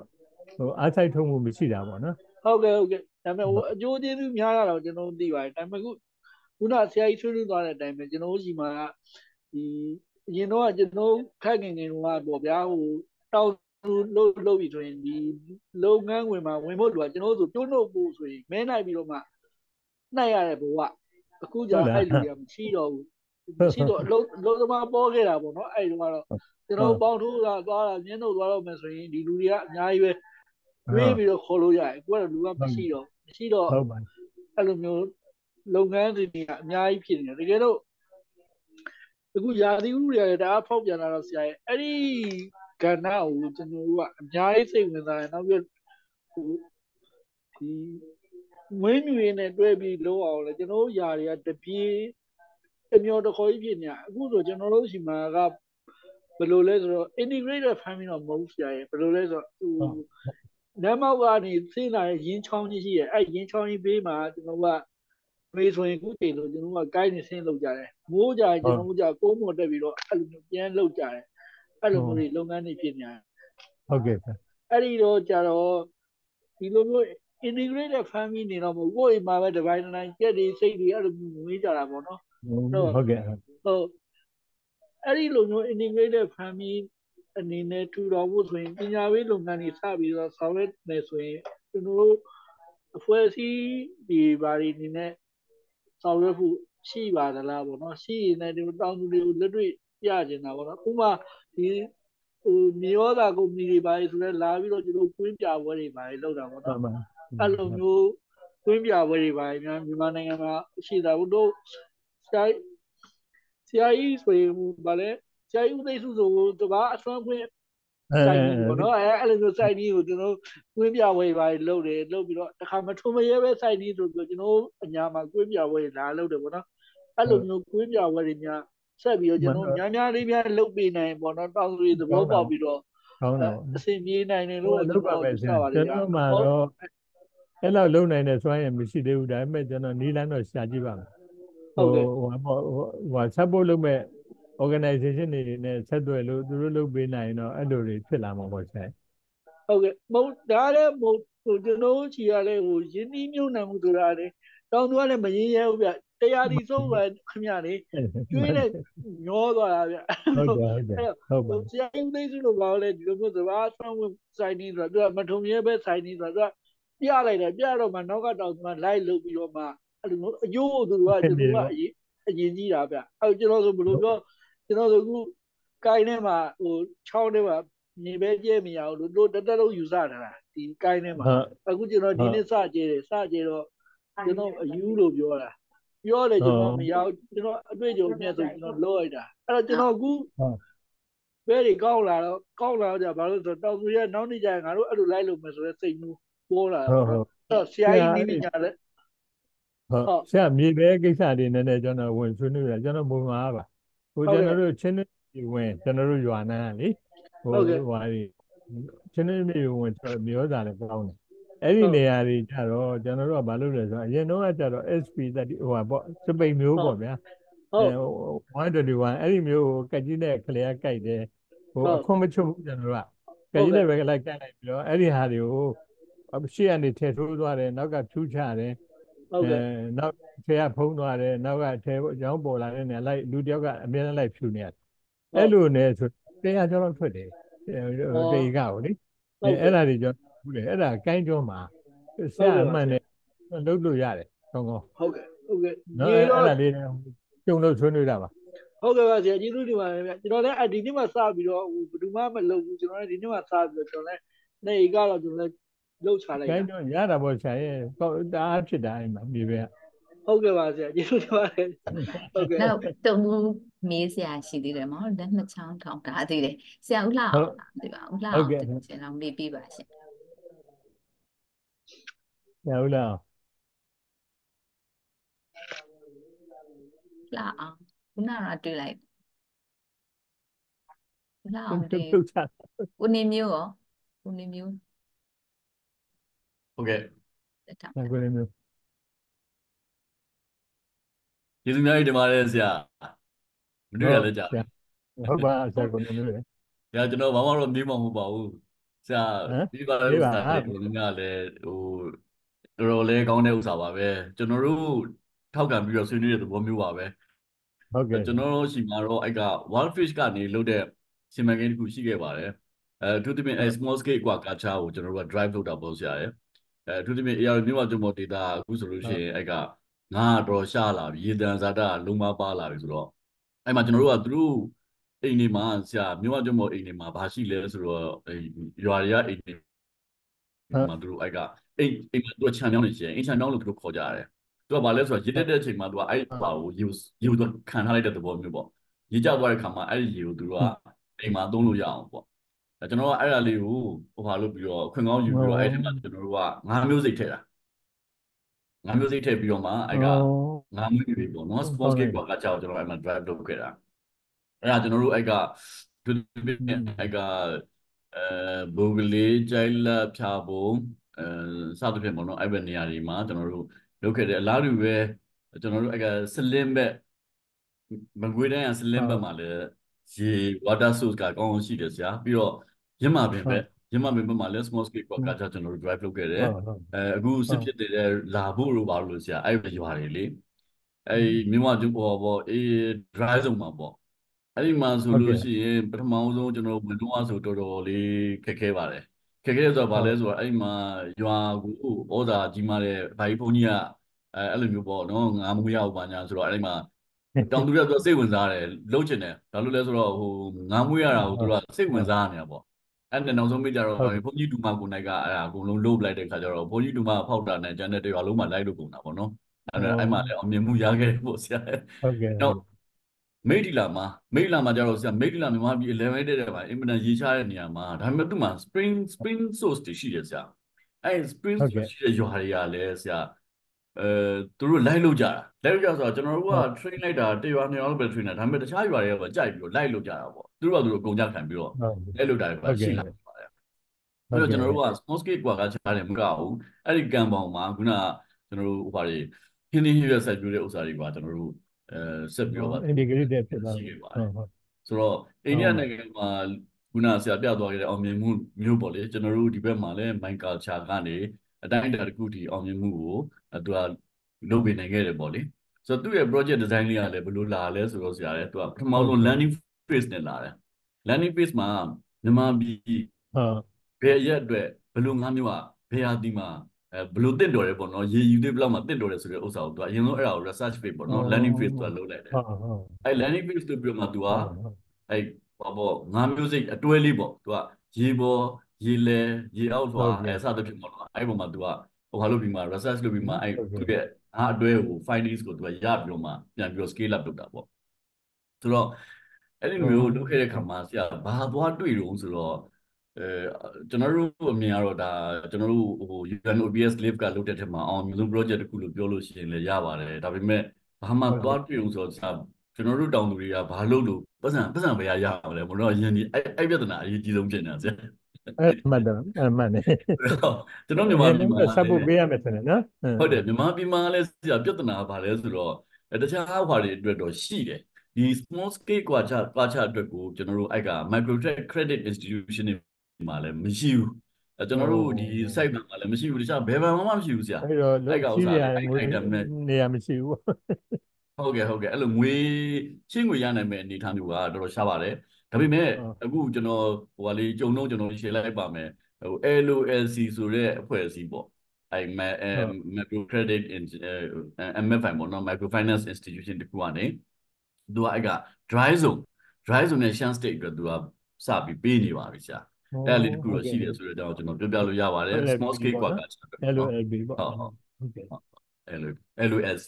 ဟုတ်ကဲ့ LOLC လို့ခေါ်ပါဆရာဟုတ်ကဲ့နာကဆရာကိုနိုင်ဖြိုးကျော်အမေတဲ့ဥစ္စာလေးပေါ့နော်ကျွန်တော်တို့အဲ့လိုမျိုး small scale ကွာကချပေါ့အသေးစားငေါင်းမွေးမျိုးလုပ်ငန်းကိုစိတ်ဝင်စားတယ်ဆိုတာကိုကျွန်တော်အဲ့လိုပဲနားလည်မိပါတယ်နောက်မောက်တောင်တွင်းကြီးဆိုတာကျွန်တော်ရဲ့မွေးရမျိုးလို့ပြောလို့ရပါတယ်ဆိုတော့ကျွန်တော်အဲ့က wild fish ကပညာရှင်တချို့ကျွန်တော်အဲ့ဒါအကြံပြုကြည့်ပါမယ်အဲ့ဒီမှာ water source အဓိက water source ရှိဖို့ရယ်ပြီးလို့ရှိရင် water retention rate ပေါ့ water holding capacity ကောင်းကောင်းရှိဖို့ရယ်အဲ့ဒါကအရေးကြီးဆုံးပေါ့နော်ပြီးလို့ရှိရင်ကျန်တဲ့ခါကျတော့ရှင်သူကတခြားဥစ္စာတွေလိုက်လာလို့ရတယ်ပေါ့ဟုတ်ကဲ့ပါကျွန်တော် case ပြောစင်းနေကြီးကစင်းနေတော့ပါဆရာကျေးဇူးအများကြီးတင်ပါတယ်ဒီကတန်တော့ကျွန်တော်တို့လုပ်နေတော့ခင်ဗျားရှိတယ်မို့လားအဲ့ဒီ project တွေလုပ်နေအဲ့တော့ကျွန်တော်မရှိတော့ဘူးဆရာကျွန်တော်2000ဟိုမှာ12မှာဟုတ်ကဲ့မှာကျွန်တော်ဟုတ်ကဲ့ကျွန်တော်ထုတ်ထွက်နားလိုက်တာဟုတ်ကဲ့ဆွေးနွေးပေးတဲ့ခုနေမျိုးလဲကျေးဇူးတင်ပါတယ်ဆရာဦးလှအောင်လက်ထောင်ထားပါတယ်ဦးလှအောင်မေးလို့ရပါမလားဦးလှအောင် raise hand လုပ်တာဟုတ်တယ်အတမ်းထွက်ဦးလားသူကမိုက်ပိတ်ထားမိုက်ပိတ်ထားနော်ဟုတ်တယ်မိုက်ခရိုဖုန်းဖွင့်နာတော့ကြာသွားတယ်အဲ့ဆိုရင်ဦးထွန်းကြီးဆရာဦးထွန်းကြီးရေးပြပါဟုတ်ကဲ့ပါဟုတ်ကဲ့ဆရာကြီးဒီအတွေ့အကြုံတွေပေါ့နော်ဒီနိုင်ငံတကာအတွေ့အကြုံကို share သွားတာ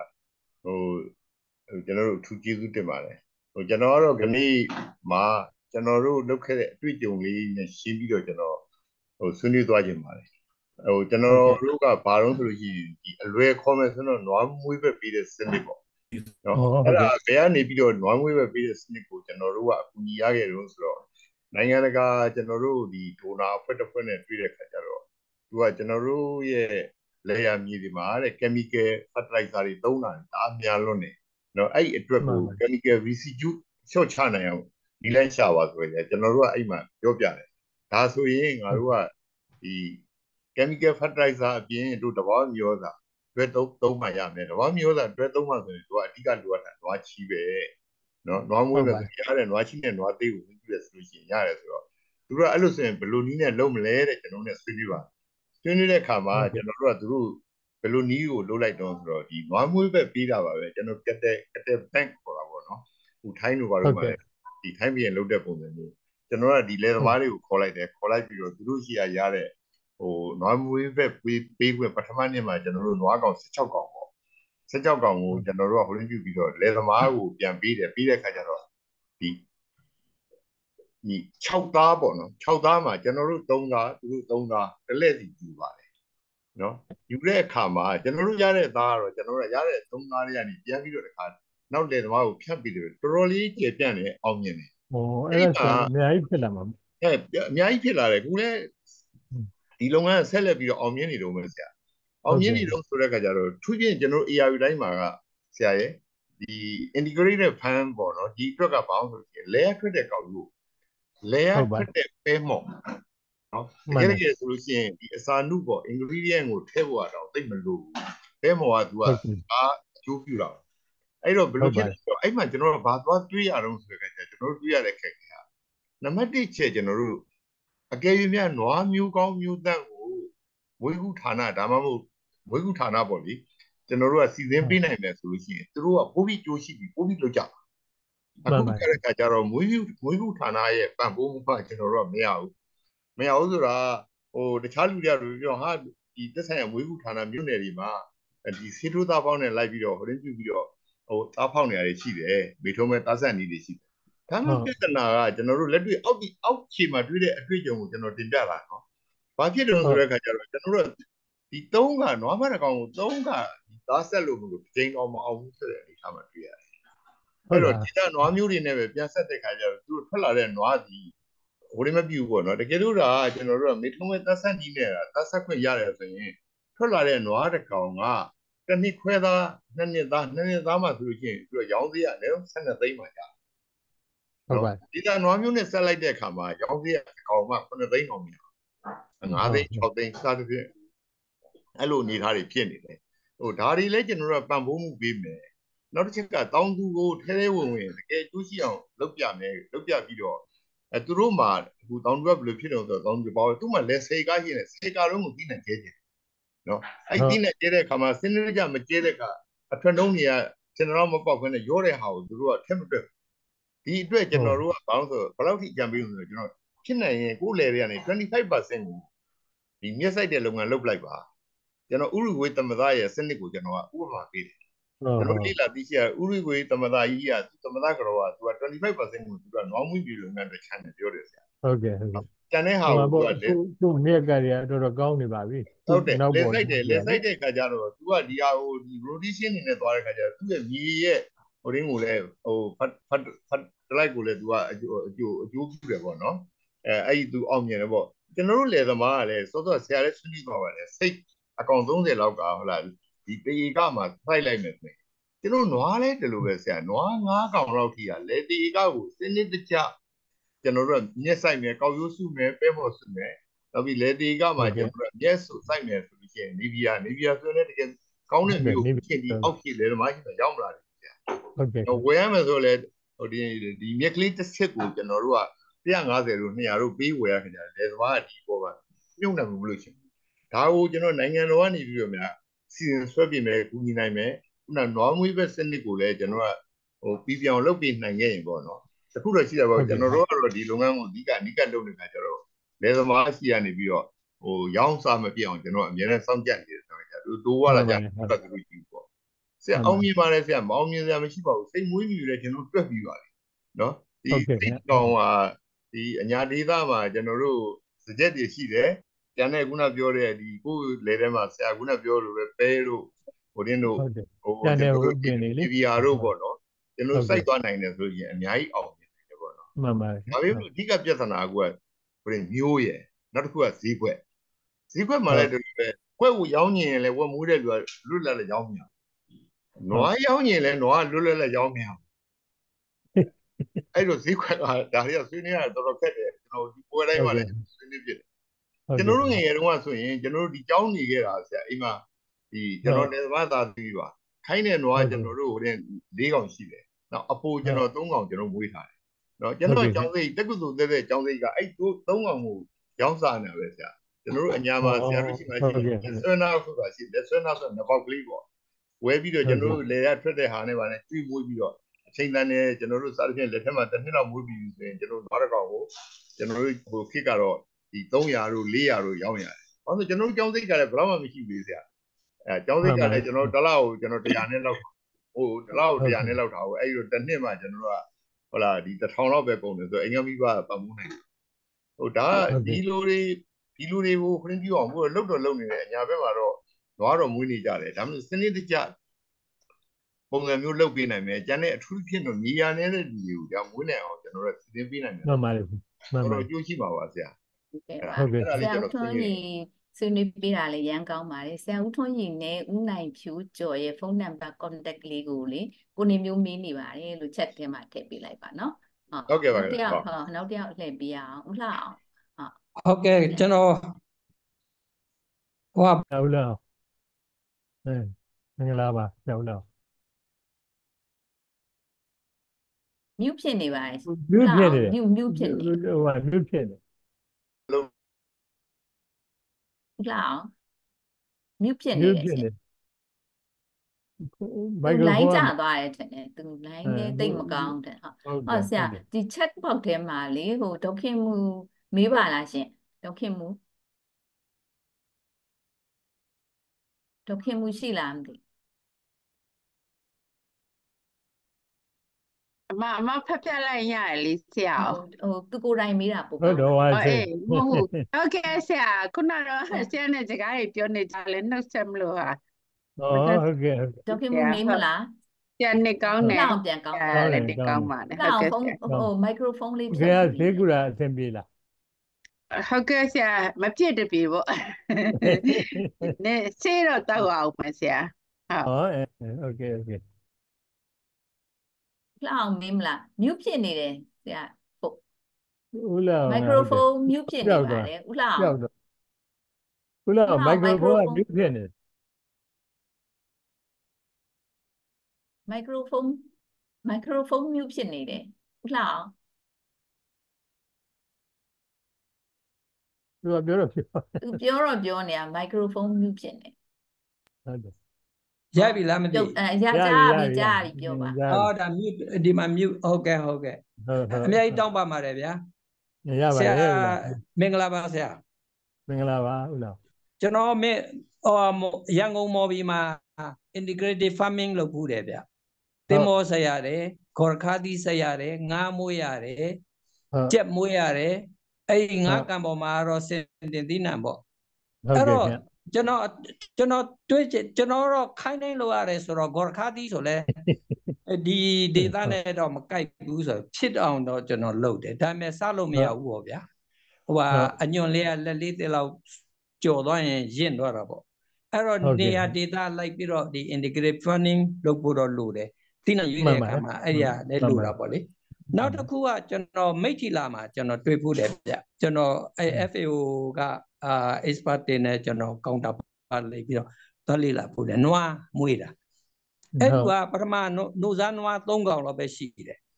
3កောင်လောက်ပဲရှိတာကို तू မွေးလိုက်တာအကောင်ကိုယာချီတော့တယ်ဗျအဲ့ဒါ तू ကနိုဇာနွားကအကောင်ကို400လောက်ရှိမလားမသိနောက်ပြောင်းဘူးစိုက်တယ်အဲ့ပြောင်းဘူးကဧက400လောက်စိုက်တယ်ဒီဟိုပါပေါ့တောမမှာ ဟုတ်ကဲ့ ဟိုပါပေါ့နွားချီကိုပြောင်းဘူးခင်းတဲ့တယ်ပြောင်းဘူးကိုနွားကျွေးတယ်အဲ့လိုလုပ်တာအဲ့ဒါလေသူကနှမျိုးတည်းပေါ့လေ integrated ဆိုပေမဲ့ဒါပေမဲ့ integrated ပြောလို့ရလားမသိဘူးအဲ့ဒါ ပြောလို့ရပါတယ် နောက်ကျွန်တော် line တက်သာစီမျိုးနဲ့ line တက်ချမ်းမှာကျွန်တော်လုပ်တယ်အဲ့ဒီမှာကသူကကျွန်တော်တို့ကဟင်းသီးရွက်ကောတတိဝလံကိုစိုက်တယ်အဲ့ဒီကုနာကစိတ်တို့သိုးတို့နွားတို့ကြရွာကမွေးတယ်ဗျအလုသမားတွေမွေးတယ်ဒါကြတော့ integrated ပြောလို့ရလားမသိဗျတယောက်တည်းလောက်တာမဟုတ်ဘူး ဟုတ်ဟိုပေါ့ something integrated ပေါ့ဘာလို့ဆိုသူများနဲ့ပေါင်း ဟုတ်ကဲ့အဲ့ဒါဘာဖြစ်လို့လဲဆိုတယောက်တည်းလုပ်မယ်ဆိုရင်ခက်ခဲမယ်ထင်တယ်နွားတို့စိုက်တို့ကဒီသီးနှံဖြတ်တဲ့အမျိုးလေသီးနှံဖြတ်တဲ့အမျိုးဟိုအဲ့ဒါတွေမွေးလိုက်ဟင်းသီးခိုင်းဝင်ကုန်သွားမှာပဲပေါ့ အဲ့ဒါစနစ်ပြကြောင်းရမယ်တဲ့စနစ်ပြထင်ကြောင်း စနစ်ပြကြောင်းဖို့တော့လိုမှာပေါ့ ဟုတ် နောက်ကျွန်တော်စစ်တွေမှာပြောတင်မပြောတင်လားမသိဘူးဒါပေမဲ့ပြောတော့ပြောပြပါမယ်ဟိုစစ်တွေမှာမွတ်စလင်တယောက်ကဒီပေါ့ကျွန်တော် VIP ကိုဟိုပါပေါ့ဘိုးချုပ်မူကြီးပေါ့ဗျာလာတော့တိုင်းမှုကဘာလုပ်လဲဆိုတော့သူ့တိုင်းမှာဒီ integrate funding လုပ်ထားတာခက်ကောင်းကောင်းရှိတယ်ဆိုပြီးတော့အဲ့လိုမွတ်စလင်တယောက်ရဲ့ခြံကိုပြတယ်ဗျအဲ့ဒီမှာကသူကငါမမွေးပဇွန်ကန်နေလောက်ထားတယ်ရပါတယ်ဟုတ် နောက်ပဇွန်ကငါထက်ပို့ပြီးတော့တန်ဖိုးရှိမယ်တင်တယ်နောက်တစ်ခုကဘာတွေမွေးထားလဲဆိုစိတ်တွေမွေးထားတယ်နွားတွေမွေးထားတယ်ပဇွန်မွေးထားတယ်စပါးစိတ်တယ်ပြောင်းဖူးစိုက်တာပေါ့အဲ့လို integrated farming လုပ်ထားတာအဲ့ဒီတော့ကလည်း integrated farming ကခေတ်စားနေတဲ့ခေတ်ဆိုတော့ခေါ်ပြလိုက်တော့သဘောကျသွားတာသဘောကျသွားတဲ့အခါကျတော့မင်းလည်းဒါမျိုးတစ်ခုလို့ဆိုတိုင်းမှုပြောတယ်တိုင်းမှုကလည်းဘိုးချုပ်ဘိုးကြီးပြန်သွားတော့ငါသိနေကွာဆိုချက်ချင်းလည်းငယ်အဲ့လိုဟိုပေါ့ဖြစ်သွားတာပေါ့လေခုလူကတော့ငိုပေါ့အဲ့ဒါမျိုးပါလေဆရာ တကယ်မန္တလေးမှာကျွန်တော်တွေ့ဖူးတာကလူတယောက်အဲ့ဒါက तू ကသူ့ချံကအဲ့ဒီလို farming လုပ်ရင်ရှုံးမယ်ဆို तू သိတယ်ဒါပေမဲ့ तू integrated farming လုပ်ရင်အင်္ဂယံပေးတယ်ဆိုတော့လုပ်ထက်လိုက်တယ်အဲ့တော့ तू ကအင်္ဂယံပဲရောင်းစားလိုက်တာပေါ့အဲ့ဒီက integrated farming ကတော့အဖြစ်ပဲ तू လုပ်တော့တာအဲ့ဒါမျိုးလေအဲ့ဒါမျိုးလည်းကျွန်တော်တွေ့ခဲ့ဖူးတာပေါ့လေကျွန်တော်ဌာနမှာကျွန်တော်လုပ်တော့အဲ့ဒါပါပဲခုနကလိုက်တက်ကချန်ဆိုရင်ဒီနွားတို့စိတ်တို့ဟွာတို့ဆိုရင်သူ့ရဲ့ထွက်လာတဲ့နွားချီစိတ်ကြီးတွေဆိုရင်ရှမ်းပြည်ကိုတောင်ကားနဲ့ရောင်းရတယ်အဲ့ဒါမျိုးပေါ့လေနောက်ကျွန်တော်ခြံထဲမှာနေတယ်ဆိုရင်နွားချီကိုဈေးတက်နဲ့ကျွန်တော်ဝယ်သုံးလို့ရတာပေါ့လေခုနကဓာတ်မြေဩဇာတောင်သိ30ရမလို့ဟုတ်ကဲ့အဲ့ဒါပါပဲဆရာကျွန်တော်တင်ပြချင်တာကျေးဇူးများတင်ပါတယ်တကယ်လို့ရင်ကောင်းတယ်တကယ်မလို့ဘယ်နဲ့နေတော့မကောင်းဘူးပေါ့ဟုတ်ကဲ့ပါဆရာချက်ပေါက်တဲမှာလေးဆရာဒေါက်ခင်မူတဲ့ agriculture မိထားတာပေါ့နော်ဆရာARတိုင်းဘက်မှာတဲ့ရေကြီးကွင်းရေနဲ့ကွင်းတွေမှာတဘာဝမြေဩဇာရောဓာတ်မြေဩဇာပါစနစ်တကျမသုံးနိုင်ပါဘူးဆရာအဲ့ဘယ်လိုပြုရင်ပေးလို့ရပါမလဲတဲ့သိချင်ပါတယ်ရှင်တဲ့ဆရာမိထားပါတယ်မှန်တော့ဟိုပေါ့နော်ဆရာမရေကြီးကွင်းရေနဲ့ကွင်းဆိုရင်တော့ကားပေါင်းတွေပါနေနဲ့တေချာဟိုပေါ့ရေမဝဲအောင်ခတ်နိုင်တော့ပိုကောင်းတာပေါ့နော်ငါးကန်ကိုလေအဲ့လိုဆိုရင်တော့စနစ်ကြလုပ်လို့ရမှာပေါ့ဒါပေမဲ့ကျွန်တော်တို့ဟိုလေဒီလိုကျွန်းတော့ဘာလို့ကျွန်တော်လုပ်ဖူးတယ်လေအဲ့ဒါလည်းရေကြီးခွင့်ရေနဲ့ခွင့်မယ်အရင်အဲ့ဒီကကျတော့ဒါအမြင့်ကြီးကားတာပေါ့ငါးကန်ကိုလေဒါအမြင့်ကြီးကားပြီးတော့အဲ့ဒီဘေးမှာခုနမွေးမြူရေးလုပ်တာတွေကျွန်တော်လုပ်ခဲ့ပူပါတယ်ဟိုကတော့ပေါ့နော်ဟိုထူးမှကျွန်တော်အရင်လုပ်ဖူးသေးတာအဲ့တော့ထူးနဲ့အထူးပဲကျန်တဲ့ကမ္ဘောဇာတို့ဘာလို့အများကြီးပါတယ်အဲ့တော့အဲ့ငါးကန်လည်းကျွန်တော်တူးခဲ့ဖူးတယ်တူးတဲ့အခါကျငါးကန်ကရေမဝင်နိုင်အောင်ရေအမြင့်ဆုံးတက်နိုင်တဲ့ဟာတဲ့ကြော်ပြီးတော့ပေါင်ပြီးပွားတယ်အဲ့လိုလုပ်ရင်တော့ရမှာပေါ့နော်ဒီတိုင်းကတော့မလွယ်ဘူးထင်ပါတယ်သူပြောတာမှန်ပါတယ်ဆရာဦးမောင်မြင့်မေးပါဟုတ်ကဲ့ကျေးဇူးများတင်ပါတယ်ဆရာဆရာဟာအတွေ့အကြုံလည်းအများကြီးရှိပါတယ်ဆရာကျွန်တော်ဆွေးနွေးနေတာတော့ဆွေးနွေးပေါ့ထောက်ခံဆွေးနွေးတာပေါ့ဆရာနော်စိတ်နဲ့ကျွန်တော်တို့ integrated farming ပေါ့ကျွန်တော်ကရိုးမ agree မှာလုပ်နေတာပေါ့ဆရာနော်အဲ့တော့ကျွန်တော်တို့ပသိဟိုဘက်ဒီငွေဆောင်သွားလမ်းမှာကျွန်တော်တို့ဒီ rubber ကျွန်တော်တို့ခြံကျွန်တော်ဧက400လောက်ရှိတယ်ဆရာအဲ့ဒီဟိုဘက်ကျွန်တော်တို့တခါဗာလဲကျွန်တော်တို့ဒီဗာလဲဆရာဘာဆုံးလဲဖျားဆရာမော်ဒန်ဒေါ်လာမော်ဒန်ဆုံးဧက3000လောက်ရှိတာပေါ့လေဆရာအဲ့တော့အဲ့ဒီမှာကျွန်တော်တို့တကယ်တော့ integrated အစစ်လို့တော့မဟုတ်ဘူးဆရာဒီလိုပဲလုပ်ခဲ့ကြတာပေါ့ဆရာနော်အဲ့တော့ကျွန်တော်တို့အဲ့ဒီ rubber ခြံကြီးမှာကျွန်တော်တို့ကျွန်တော်တို့ swimming crop ကတော့ကျွန်တော်တို့ဒီက50လောက်ရှိမှာပေါ့ rubber ရှိတယ်နော်ကျွန်တော်တို့တခြားကျွန်တော်တို့တင်မွေးတို့ကျွန်တော်တို့ mangan shell တို့ပေါ့နော် agroforestry ဒီဘိုင်းတို့ပြောမှာဟုတ်ကဲ့ကျွန်တော်တို့စိတ်အကောင်50လောက်မွေးထားတယ်ဆရာအဲ့တော့လည်းကျွန်တော်တို့ integrated အစစ်လို့လည်းမဟုတ်ပါဘူးဆရာဒီလိုပဲစိုက်တဲ့ဟာလည်းဆက်မွေးတာလည်းမွေးပေါ့လေဆရာဟုတ်ကဲ့ကျွန်တော်တို့ကျွန်တော်တို့ကဒီမျိုးစားတွေပေါ်မျိုးရုံးခါတော့ကျွန်တော်တို့မျိုးစားနဲ့ကျွန်တော်တို့ဒီစိတ်ချီးလေးနဲ့ကျွန်တော်တို့ကရောနှောပြီးတော့ကျွန်တော်တို့ဘာပြီးလဲသုံးပေါ့လေဆရာအခုကကျွန်တော်တို့ကတပံ project လေးတစ်ခုလေးရှိရပေါ့နော်ဆရာအခု project လေးကျွန်တော်တို့ကရဆိုတဲ့ခါကျကျွန်တော်တို့ကအဲ့ဒီrubber မှာကျွန်တော်တို့ကထင်းတာလေးခဏရတော့ခါကျတော့ကျွန်တော်တို့ဟိုဘက်တော့ဆာမီက200လောက်ရှိတယ်ဆရာမျိုးစားလည်းကအရင်ဈေးကြီးတဲ့ခါကျကျွန်တော်တို့တစ်နှစ်ကိုနှစ်ခါထည့်ရမှာကျွန်တော်တို့တစ်ခါပဲထည့်နေတယ်ဆရာအဲ့တော့ကျွန်တော်တို့တစ်ချီလို့ရှိရင်ကျွန်တော်တို့ကအဲ့ဒီစိတ်ချီကိုကျွန်တော်တို့သူတို့တင်ပြကိုသူတို့ဒီနှစ်ထောင်လောက်ရတော့ဆရာနော်ဆိုတော့ကျွန်တော်တို့ကတော့ချဲတော့နေရတာပေါ့လေဆရာဘုန်းကြီးပြေပါဦးဆရာအဲ့တော့ကျွန်တော်တို့အပင်4000တော့ရတာပေါ့ဆရာဒါလည်းone of the integrated ပေါ့နော်ဆရာအဲ့တော့ကျွန်တော်မနေ့တည်းကဒီ online မှာကျွန်တော်ကြည့်တော့ကရင်ပြည်နယ်ဖက်မှာဆရာအခုမျိုးစားတွေရှာတော့အောင်သူတွေကကျွန်တော်တို့ဒီ rubber မှာမျိုးစားအပြည့်မသုံးနိုင်ဘူးဆရာမျိုးစားတစ်ဆာနဲ့စိတ်တော့ပြောရတယ်ပြောတယ်အခါမှာဆရာစိတ်ချီ3ဆာနဲ့မျိုးစားတစ်ဆာနဲ့ရောသုံးတယ်လို့ပြောတယ်အဲ့တော့ကျွန်တော်တင်နေဆရာကျွန်တော်တို့တော့rubber သုံးတယ် rubber ဘာဖြစ်ကျွန်တော် coffee တက်မှာကျွန်တော် coffee ချမ်းမာတော့စမွေးလို့တိတ်မကောက်တယ်ကျွန်တော် coffee ပဲနဲ့စားတာပြတာရီဖြစ်မဲ့ပြဿနာတော့ rubber ချမ်းမာတော့ကျွန်တော်တို့မွေးခဲ့လာတော့အလုပ်ဖြစ်တယ်ပေါ့လေဆရာနော်အဲ့တော့ကျွန်တော်တို့ rubber နဲ့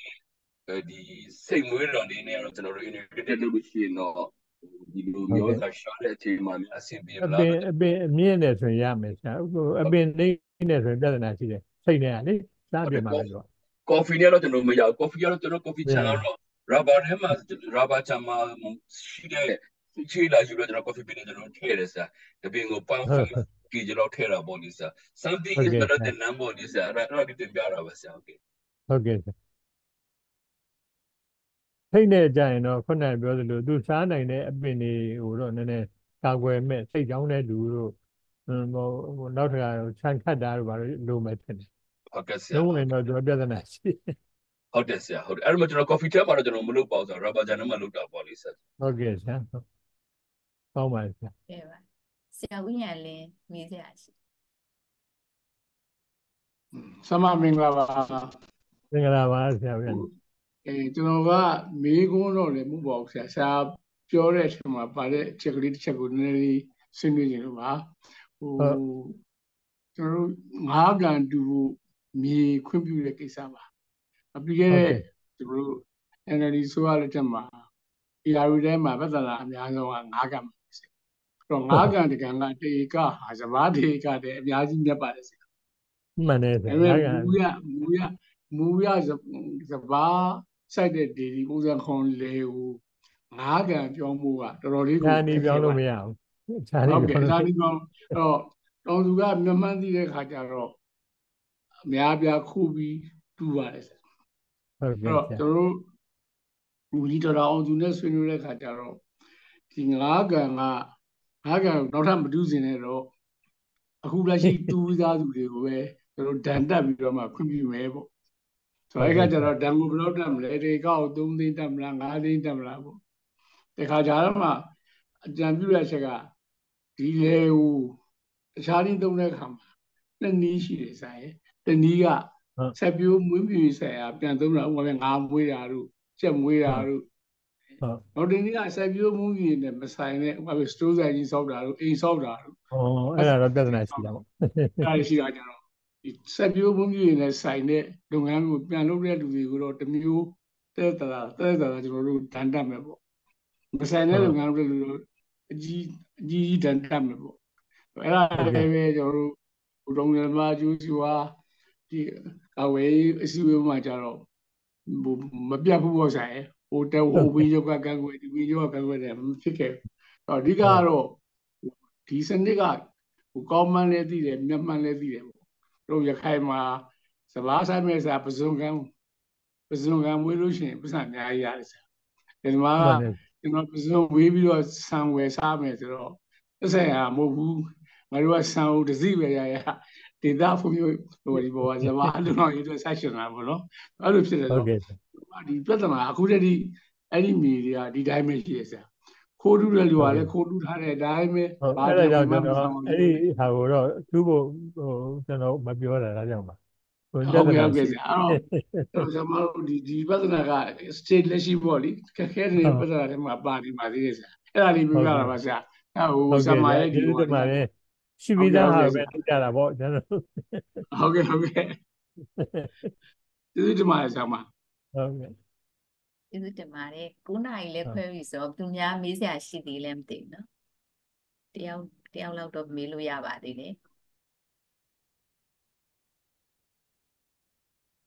မေးစရာမေးခွန်းလေးများရှိပါသေးလားရှင်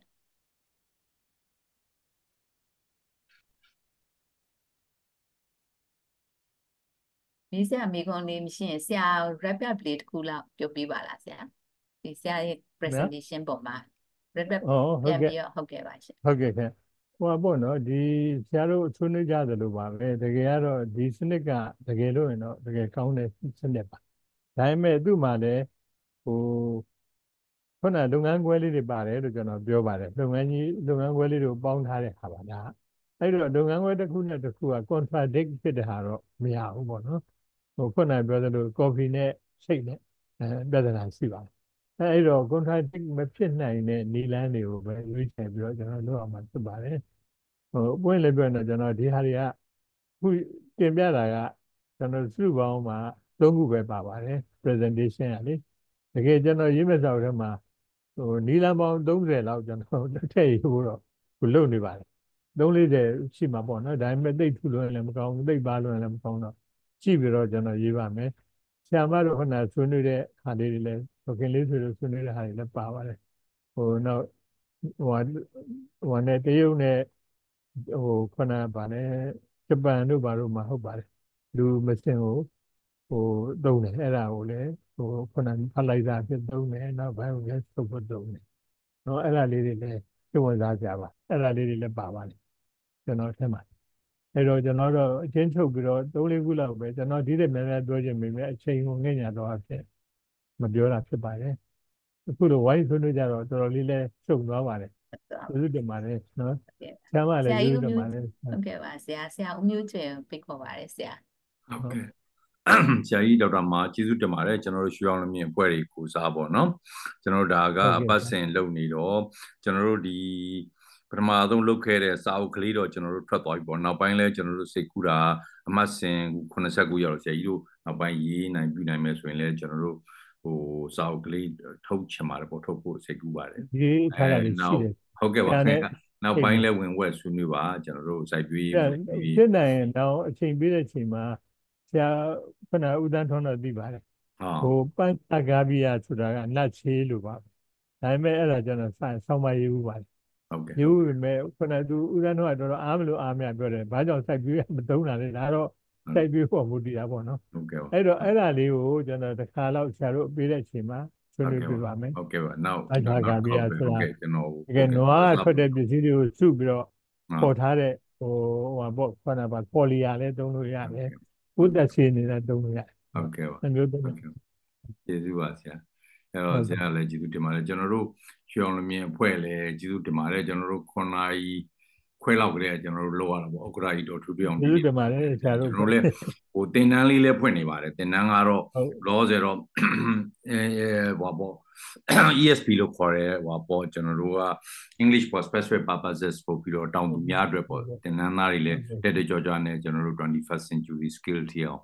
အခြေခံအင်္ဂလိပ်စာပေါ့နောက်ပိုင်းကျရင်တော့အခြေခံစိုက်ပျိုးရေးသင်တန်းပေါ့မွေးမြူရေးသင်တန်းအမှတ်စဉ်3လေးလည်းအလှည့်ကြလေးဖိတ်ဖို့ရှိပါတယ်ဆရာတို့လည်းဖိတ်ခေါ်ပါမယ်ကျေးဇူးတင်ပါတယ်ကျွန်တော်တို့နောက်အပတ်ကတော့စိုက်ပျိုးရေးပါပဲနောက်ပတ်ကတော့ဒေါက်တာဥမာခိုင်ကနေပြောဖို့ရှိပါတယ်မြန်မာနိုင်ငံရှိသဘာဝထိန်းသိမ်းရေးနယ်မြေများအတွင်းလူထုအတွက်အသက်မွေးဝမ်းကြောင်းမှုမြင့်တင်ရေးနဲ့ဇီဝမျိုးစုံမျိုးကွဲများကိုထိန်းသိမ်းဆောက်ရှောက်ခြင်းဆိုပြီးတော့ livelihood and conserving biodiversity ပေါ့နော်အဲ့တော့ဘာသာရပ်လည်းစုံသွားမယ်လူလည်းစုံသွားအောင်ကျွန်တော်စီစဉ်ပေးနေပါတယ်အားလုံးgood nightပါဆရာကြီးကျေးဇူးတင်ပါတယ်နော်